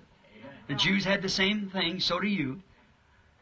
And no many in this we find fine, cultured man in this category. Now listen close. See, culture, what we call culture today, is what Satan produced to Eve, a little wisdom. Said your eyes are not open, that you don't understand all of it. She knowed the Word, and that was all. She seen God vindicating that Word, and that ought to have been fine. He was keeping her in eternal life as long as she stayed with that Word. When she broke that Word, she had the promise of God that she would die the day that she broke it, and when she broke it, she died. That's right. We got the vindicated Word of God here, vindicating, proven by the Spirit that He's received us and given us the baptism of the Holy Ghost. We're baptized into the name of Jesus Christ. The same gospel, the same signs, the same wonders, the same ministry, even the same pillar of fire visible before us, showing the signs and wonders. There's not an excuse nowhere, and that's exactly what the Bible said would take place in the last days. And a call from Malachi 4 to restore the faith of the children back to their fathers again. And right after that, the righteous walked out upon the ashes of the wicked. The whole world was to be burned. And the atoms are hanging over yonder, the bombs in the rack. You see what Germany done as soon as they found out the president was assassinated? They threw their army together real quick because that's the only thing that's holding Russia from bombing there. And they can't just send them more. The hour they do that, they'd sweep them off the earth right out of Germany. See, and they thought they could take it over, but it wasn't an hour yet, see. We find smart, educated preachers, evangelists, trying to pass it on to somebody else. See? Why? Why didn't Pilate say, well, wait a minute. This wife's come told me, and I've heard many testimonies of these. You know, I'm interested. I'd like to find out, what can I do to have eternal life, sir? You're on my hands. What can I do? Well, he said, are you the Messiah? Are you the King of the Jews? That's what you said. You said it. Or tell us truly, are you the King of Jews? He said, to that end I was born. He said, I can't find no fault in him. Well, I just wash him off my hands. He answered him. But he couldn't receive it. Why? It would lower his prestige. So he thought he'd send it up to the state presbyter and see what he did about it. The same thing now, the issue comes forth again. What will you do with it? The Word. What do you have to do? Ask the presbyter or the bishop or somebody if you can change your motive of baptism, if you can do this or do this, you see so. Well, certainly you're not. You pass right back to you. If you do, you'd be kicked out. See? It would lower the prestige of the people. Yes, they think. And the denominational council wouldn't stand like Pilate passing it to Caesar. They wouldn't stand for it. Caesar put it back in Pilate's hand. So they tried to pass him on to their denominational heads, and it don't work. This trick has never worked, and it won't work. It didn't work for Pilate, it won't work for you, it won't work for nobody else. Now, secondly, the thing you can do is to accept him or reject him. You can't wash him off your hands. You can't pass him on to some other system or some other something else. You've got to face the issue. So what can you do? Like Pilate, stood with the same thing. He said, give me some water, I'll wash off my hands. It proved. When he returned back, he still had to pass the judgment. Didn't excuse him. He tried to say, well, if I can't get him off my hands, I'll put him on Caesar's hands. And it backfired right back to him. It does to you too as an individual. What are you going to do? Not what Mother did, what Papa did, what the pastor does, what Brother Branham does. It's on your hands. Amen. What are you going to do about it? With this Jesus called Christ. Because you got blood on your hands. Amen. And it's the blood of God. Now what are you going to do? Be guilty of the crucifixion. See? You crucify him, accept your creed or whatever you want to, or say, well, I'll just pass on. I won't have nothing to do with none of this church stuff. You can't do that. He's on your hands. Amen. That's right. Amen. You can't do it. I'll just forget the whole thing. You can't do it. It's still on your hands. Well, I'll just say, my pastor taught me this. It backfires right back. It's to you. Amen. You know. Now, you can either receive him or you can reject him. Just either way you want to do it. What? It has to come to one of them. Now, as Jesus said to these Pharisees, he said, as you're the blind Pharisees, see, who had said the same thing today, you blind religious teachers, you can discern the time of communism. You're so fighting that and know that God raised the very thing up to destroy you, not knowing the Scriptures, see. You can discern that communism's going to take the world. You can see that. You can discern that. All of our subjects is on communism. Beat communism out. I hear it till I get sick of listening to it. Amen. I'm against it too. Certainly I'm against it. But I'm more against the man or the woman that rejects Jesus Christ, the Word. Or whether you be a preacher or whatever you are, you're more indebted to the Christ than that communist is. He's ignorant and knows nothing about it. You're supposed to know. See? You can discern the time of communism, but you can't discern the sign of the day you're living in. Jesus told them Pharisees, said, you hypocrites. Said, you go out and look at the skies and say the sun is red and lower and tomorrow will be foul. If it's clear, said, you say tomorrow will be a clear day. Said, you can discern the signs of the time, or the signs of the skies and the weather, but the signs of the time you don't know. There he was, the Messiah, and rejecting it. And we always talk about communism and some of this stuff, but the sign of the time we don't get it. See, we overlook that, omit that. Uniting together right now in unbelief, and they receive it. But fail to understand and see the sign of the time that the Bible said would be. Have you got it? Amen. I have to close real quick now. It's getting late. See? As their fathers did, so do they. Same thing today. Now, the decision has been reached. It's got to be reached. You've got to reach it some way. See? Crucifixion of the Word again, or what are you going to do?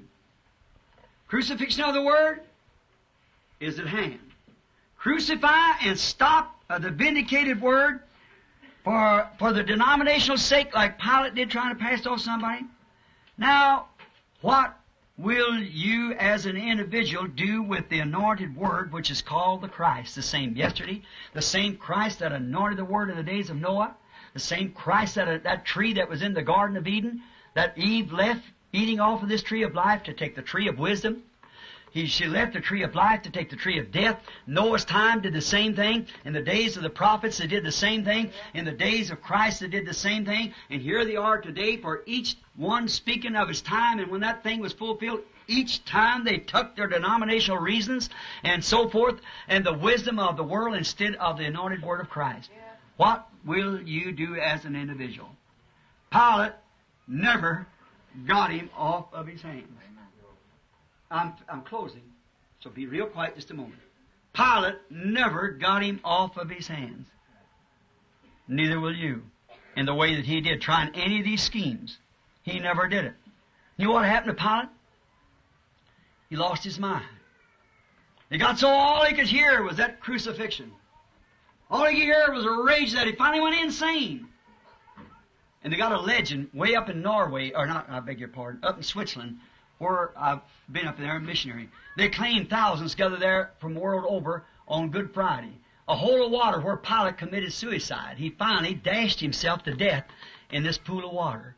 And they claim that every Good Friday at 3 o'clock in the afternoon, the water turns blue. It borrows up from where Pilate's body laid. He rejected it. There's still blood on his hands. He refused the water. You can't wash him off your hands. There's no water, no fuller soap that can cleanse it. He's on your hands. What will you do with him? Here's the only thing that you can do. If you cannot wash him off your hands, you can't pass him on to something else, you can't just mythically pass it by. There's no way in the world. The only thing you can do is accept it in your heart. That's the way to get rid of him. Take him off your hands and put him in your heart. Or leave him on your hands and stand the judgment. That's the only thing that you can do. Pilate's end was a terrible one. The Word says that these who will keep him on their hands, I was going to read it, but it said they cried to the rocks and the mountains. They prayed, but their prayers were too late. They cried, hide us from the face of him that sits upon the throne, and from the wrath of the Lamb that is the life of the Lamb that's come. For the great day of judgment has happened, and who shall be able to stand? What do you think Oswald's going to do now when he walks out before the Supreme Court and see those angry eyes of that jury and all sitting there? He knows what's going to happen. There'll be either a gas chamber or a rope hanging there or something. He's got to face it. But what if you walk out there with the blood on your hand of rejecting and know that hell lays before you? Eternal destructions. Crying for the rocks and the mountains, but prayed for the prayers were too late. In Hebrews 10, if we sin willfully, sin is unbelief. If we unbelieve willfully after we have received the truth, the knowledge of the truth, you don't have to receive it, just know about it. You don't have to have it. You just, no. See, it didn't say if we receive the truth. If we sin willfully after we receive the knowledge that it is the truth, there remaineth no more sacrifice for sins, but a fearful looking for the fiery indignation shall devour the adversary, because God said, vengeance is mine, now I will recompense, saith the Lord. If we disbelieve it willfully, after the truth has been presented to us, there will be no more mercy. No more mercy will be granted. Pastor, listen to this tape, what about it? Member of the church, listen to this tape, what about it? What are you going to do if we disbelieve it willfully? Can't wash it off your hands. You can't pass it on to the headquarters. It's going to backfire right back to you. You've heard it. What about you? How are you going to stand in that day? He is either on your hands or in your heart. One or the other. God help us. If you can just imagine an assassination and what's bound to be going through that man's heart. What has he done? He woke up too late after he'd already done it. Look, he had the opportunity, he was born a free American. He was an American. But he wanted to sell his birthrights to become a Russian. And it backfired. He married a Russian girl. Now he's a free thinker of the Communistic Party of Cuba. Free thinking. I do my own thinking. You ain't got no thought coming. What will you do with Jesus called Christ? You ain't no free thinker. There's no free thinking. Let the mind that was in the Christ be in you. Let's pray. Think these thoughts. If there be any praise, if there be any virtue, think on this. In our midst this morning, and in this tape also I'm speaking. If you are here present this morning, and you know that you're not right with God and you're not born of His Spirit, and God has, you say, well, I've made a confession. That ain't what I'm talking about. Has God accepted it? You can say, yes, I made a confession and so forth. Yes, I believe, so did Pilate. I made a confession, surely. What will I do with this just man? You can't wash him off your hands like that. No. What will you do with him? If you're not a born-again Christian with the Holy Spirit living in you and enriching your life, then why don't you take it now? You'll never wash this off your hands. You'll never hear the last of this message. It'll ring through until you bring the message into your heart that Jesus Christ is the same yesterday, today, and forever. In this visible audience this morning, will there be those here who realize that they're wrong and would raise up your hands? We have no room for an altar call. The place is so packed. But just say, pray for me, Brother Branham. God help me. God bless you. I see your hand. I want to now, right here, I want before God to Him know that I'm guilty. And I realize I'm guilty. I want Him off my hands. I want Him in my heart. Raise your hand. Say, pray for me, Brother Branham. The Lord bless you. I see in this number of people here, maybe 40, 50 hands up here. Calling today. Amen. Calling today. Think of it now. That's Him calling. Jesus is calling. That's Him speaking to you. Have you sinned so far to your heart's so callous that you can't even hear it no more? Once as a little boy or a little girl, you heard it. You had a desire to do it, but you put it off. And you just callous those cuts and pulls. Is it so far gone that you can't hear it no more? Are you standing where, have you at the place where like Oswald stands this morning, that you know?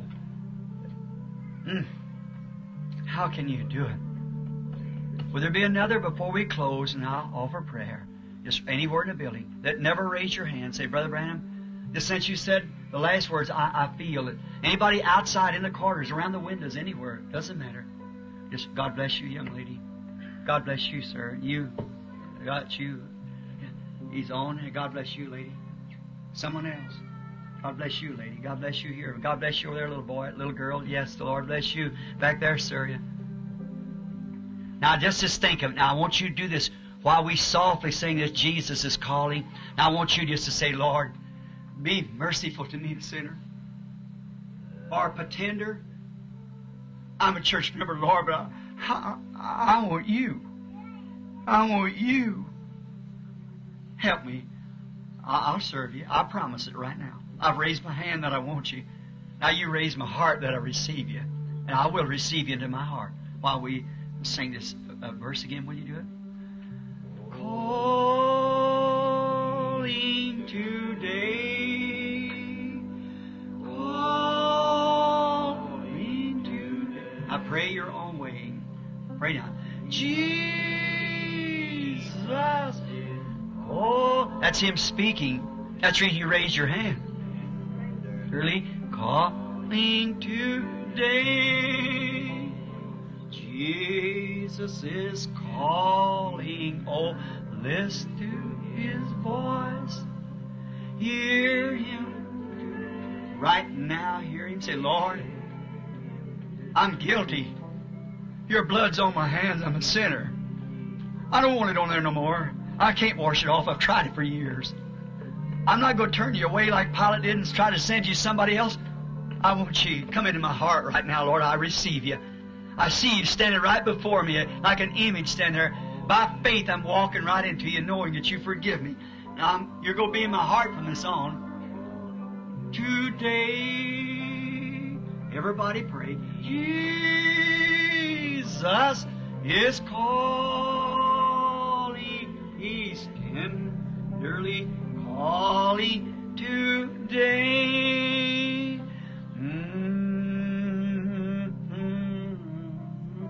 Heavenly Father,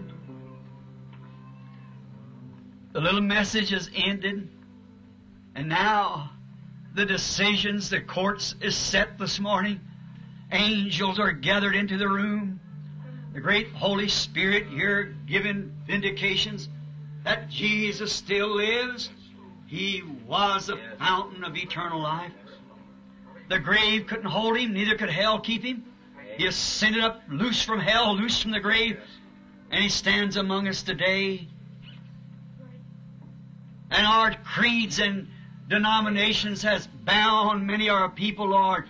Sin has bound them, but today they want to be free. They stand like Pilate, and instead of trying to pass Him on to somebody else, they've raised their hands. Come into my heart, Lord Jesus. I'll not wash you away from me no more. I can't do it. You're still on my hands. I just wash and you wouldn't come off. But now I receive you. I want you in my life. and I receive you into my life. Lord, receive me into your kingdom by the pardoning of my sins, and give me faith to believe that you receive me, Father. Amen. Grant it through Jesus Christ's name, we pray. And now as you have our heads bowed, faith by faith. And God, you help me to be honest. But knowing that you promise that he that will come to me, I will in no wise turn him out. And I'll give him eternal life. And I'll raise him up at the last days. He that will confess me before man, him will I confess before my Father and the holy angels. He that heareth, the real true interpretation of St. John 5:24 there, is he that understandeth, that receiveth my word. Amen. He that receiveth my word and believeth on him that sent me has everlasting life, and will not be called to the judgment. You won't come to the judgment bar like Oswald will, but you pass with a free pardon from death unto life. Thank you. Lord, I don't know how, I don't know why, but I believe it's happened. I believe it in my heart. My unbelief is gone. I can freely say amen to every word that you say. And I accept it right now. I believe it. Now with your heads bowed, you that believe that raised your hands a few moments ago, and by faith you see the image of Christ standing there, which you should be in. You're walking now by faith, believe that your sins are pardoned, and from this day on, you're ready for Christian baptism, and you're ready now to walk in Christ. Would you, as a testimony to Him, raise your hands back, say, by faith, I believe it with all my heart. God bless you. That's fine. I now accept it. I accept. Nothing I can do. God bless you. Look like everyone that I've seen. I now accept. See, you're no good. You never was no good. You can't be no good. But Jesus died for no good people. What I have to do, Brother Brent, just accept what He did. Amen. Just accept what He did for you. And now, by believing it and accepting it, now I believe the pastor, the pool will be open, baptism will be in order. If you want to be baptized, if you have took the titles, Father, Son, Holy Ghost, you're truly, I say this with reverence and respect, but to my way of seeing it, you are not baptized. That's right. You're not. For you haven't carried out what He said. He said, baptize them in the name of the Father, Son, and Holy Ghost. If you just had those titles called over you, He never said, go call these titles. Go call these names. It never was done in the Bible. It never was done that way. It was baptized the way Jesus said, in the name of the Father, Son, and Holy Ghost, which is Jesus Christ. Amen. Peter, with the keys, said the same thing. Every other apostle, the whole church, until the early Nicaea Council, when Roman Catholic Church organized, accepted titles instead of name. You're either baptized into the Roman dogmas of denomination or baptized in the name of Jesus Christ. One or the other. It's on your hands. You can't wash it off. It's there. You've accepted it now. I'll ask you, as an organist and a pianist, turn to the famous old hymn, my faith looks up to Thee, Thou Lamb of Calvary, Savior divine. Now hear me while I pray and take all my guilt away. And let me from this day be wholly Thine. Don't no one leave the building. Just reverently stand now. And let's just raise our hands to Him.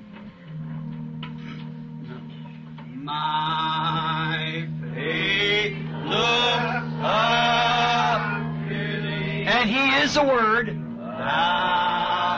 Lamb of Calvary, Savior divine. Now hear me while I pray. Take all my sin away. Oh, let me from this day be holy, holy and completely Thine. I now surrender my life. The water will be ready in a few minutes. If you can't take the baptism now, we'll baptize again tonight. Think of it all afternoon on your hands. Get it off. The only way you can do is washed in the blood of Jesus Christ. Hey? Yes, sir. Remember it now, as we bow our heads, look to Him now. While life's dark made, the decision's in your heart now. He's on trial. The Word is ready for crucifixion. Christ is on trial. What will you do with Jesus called Christ? Be thou my God. Bid darkness turn to day. War, sorrow, tears away. Nor let me ever stray from Thee aside. Now bowing our hearts to it. Think deeply, friends. Might be your name is the last one that goes on the book. We're at the end time. I think real deeply. Is there anyone here who's turned Him away? Remember, it may never come again. Pilate didn't have no other chance. He tried his best to get saved and he couldn't do it. It was on his hands. And what will you do with the anointed Word for this day called the Christ?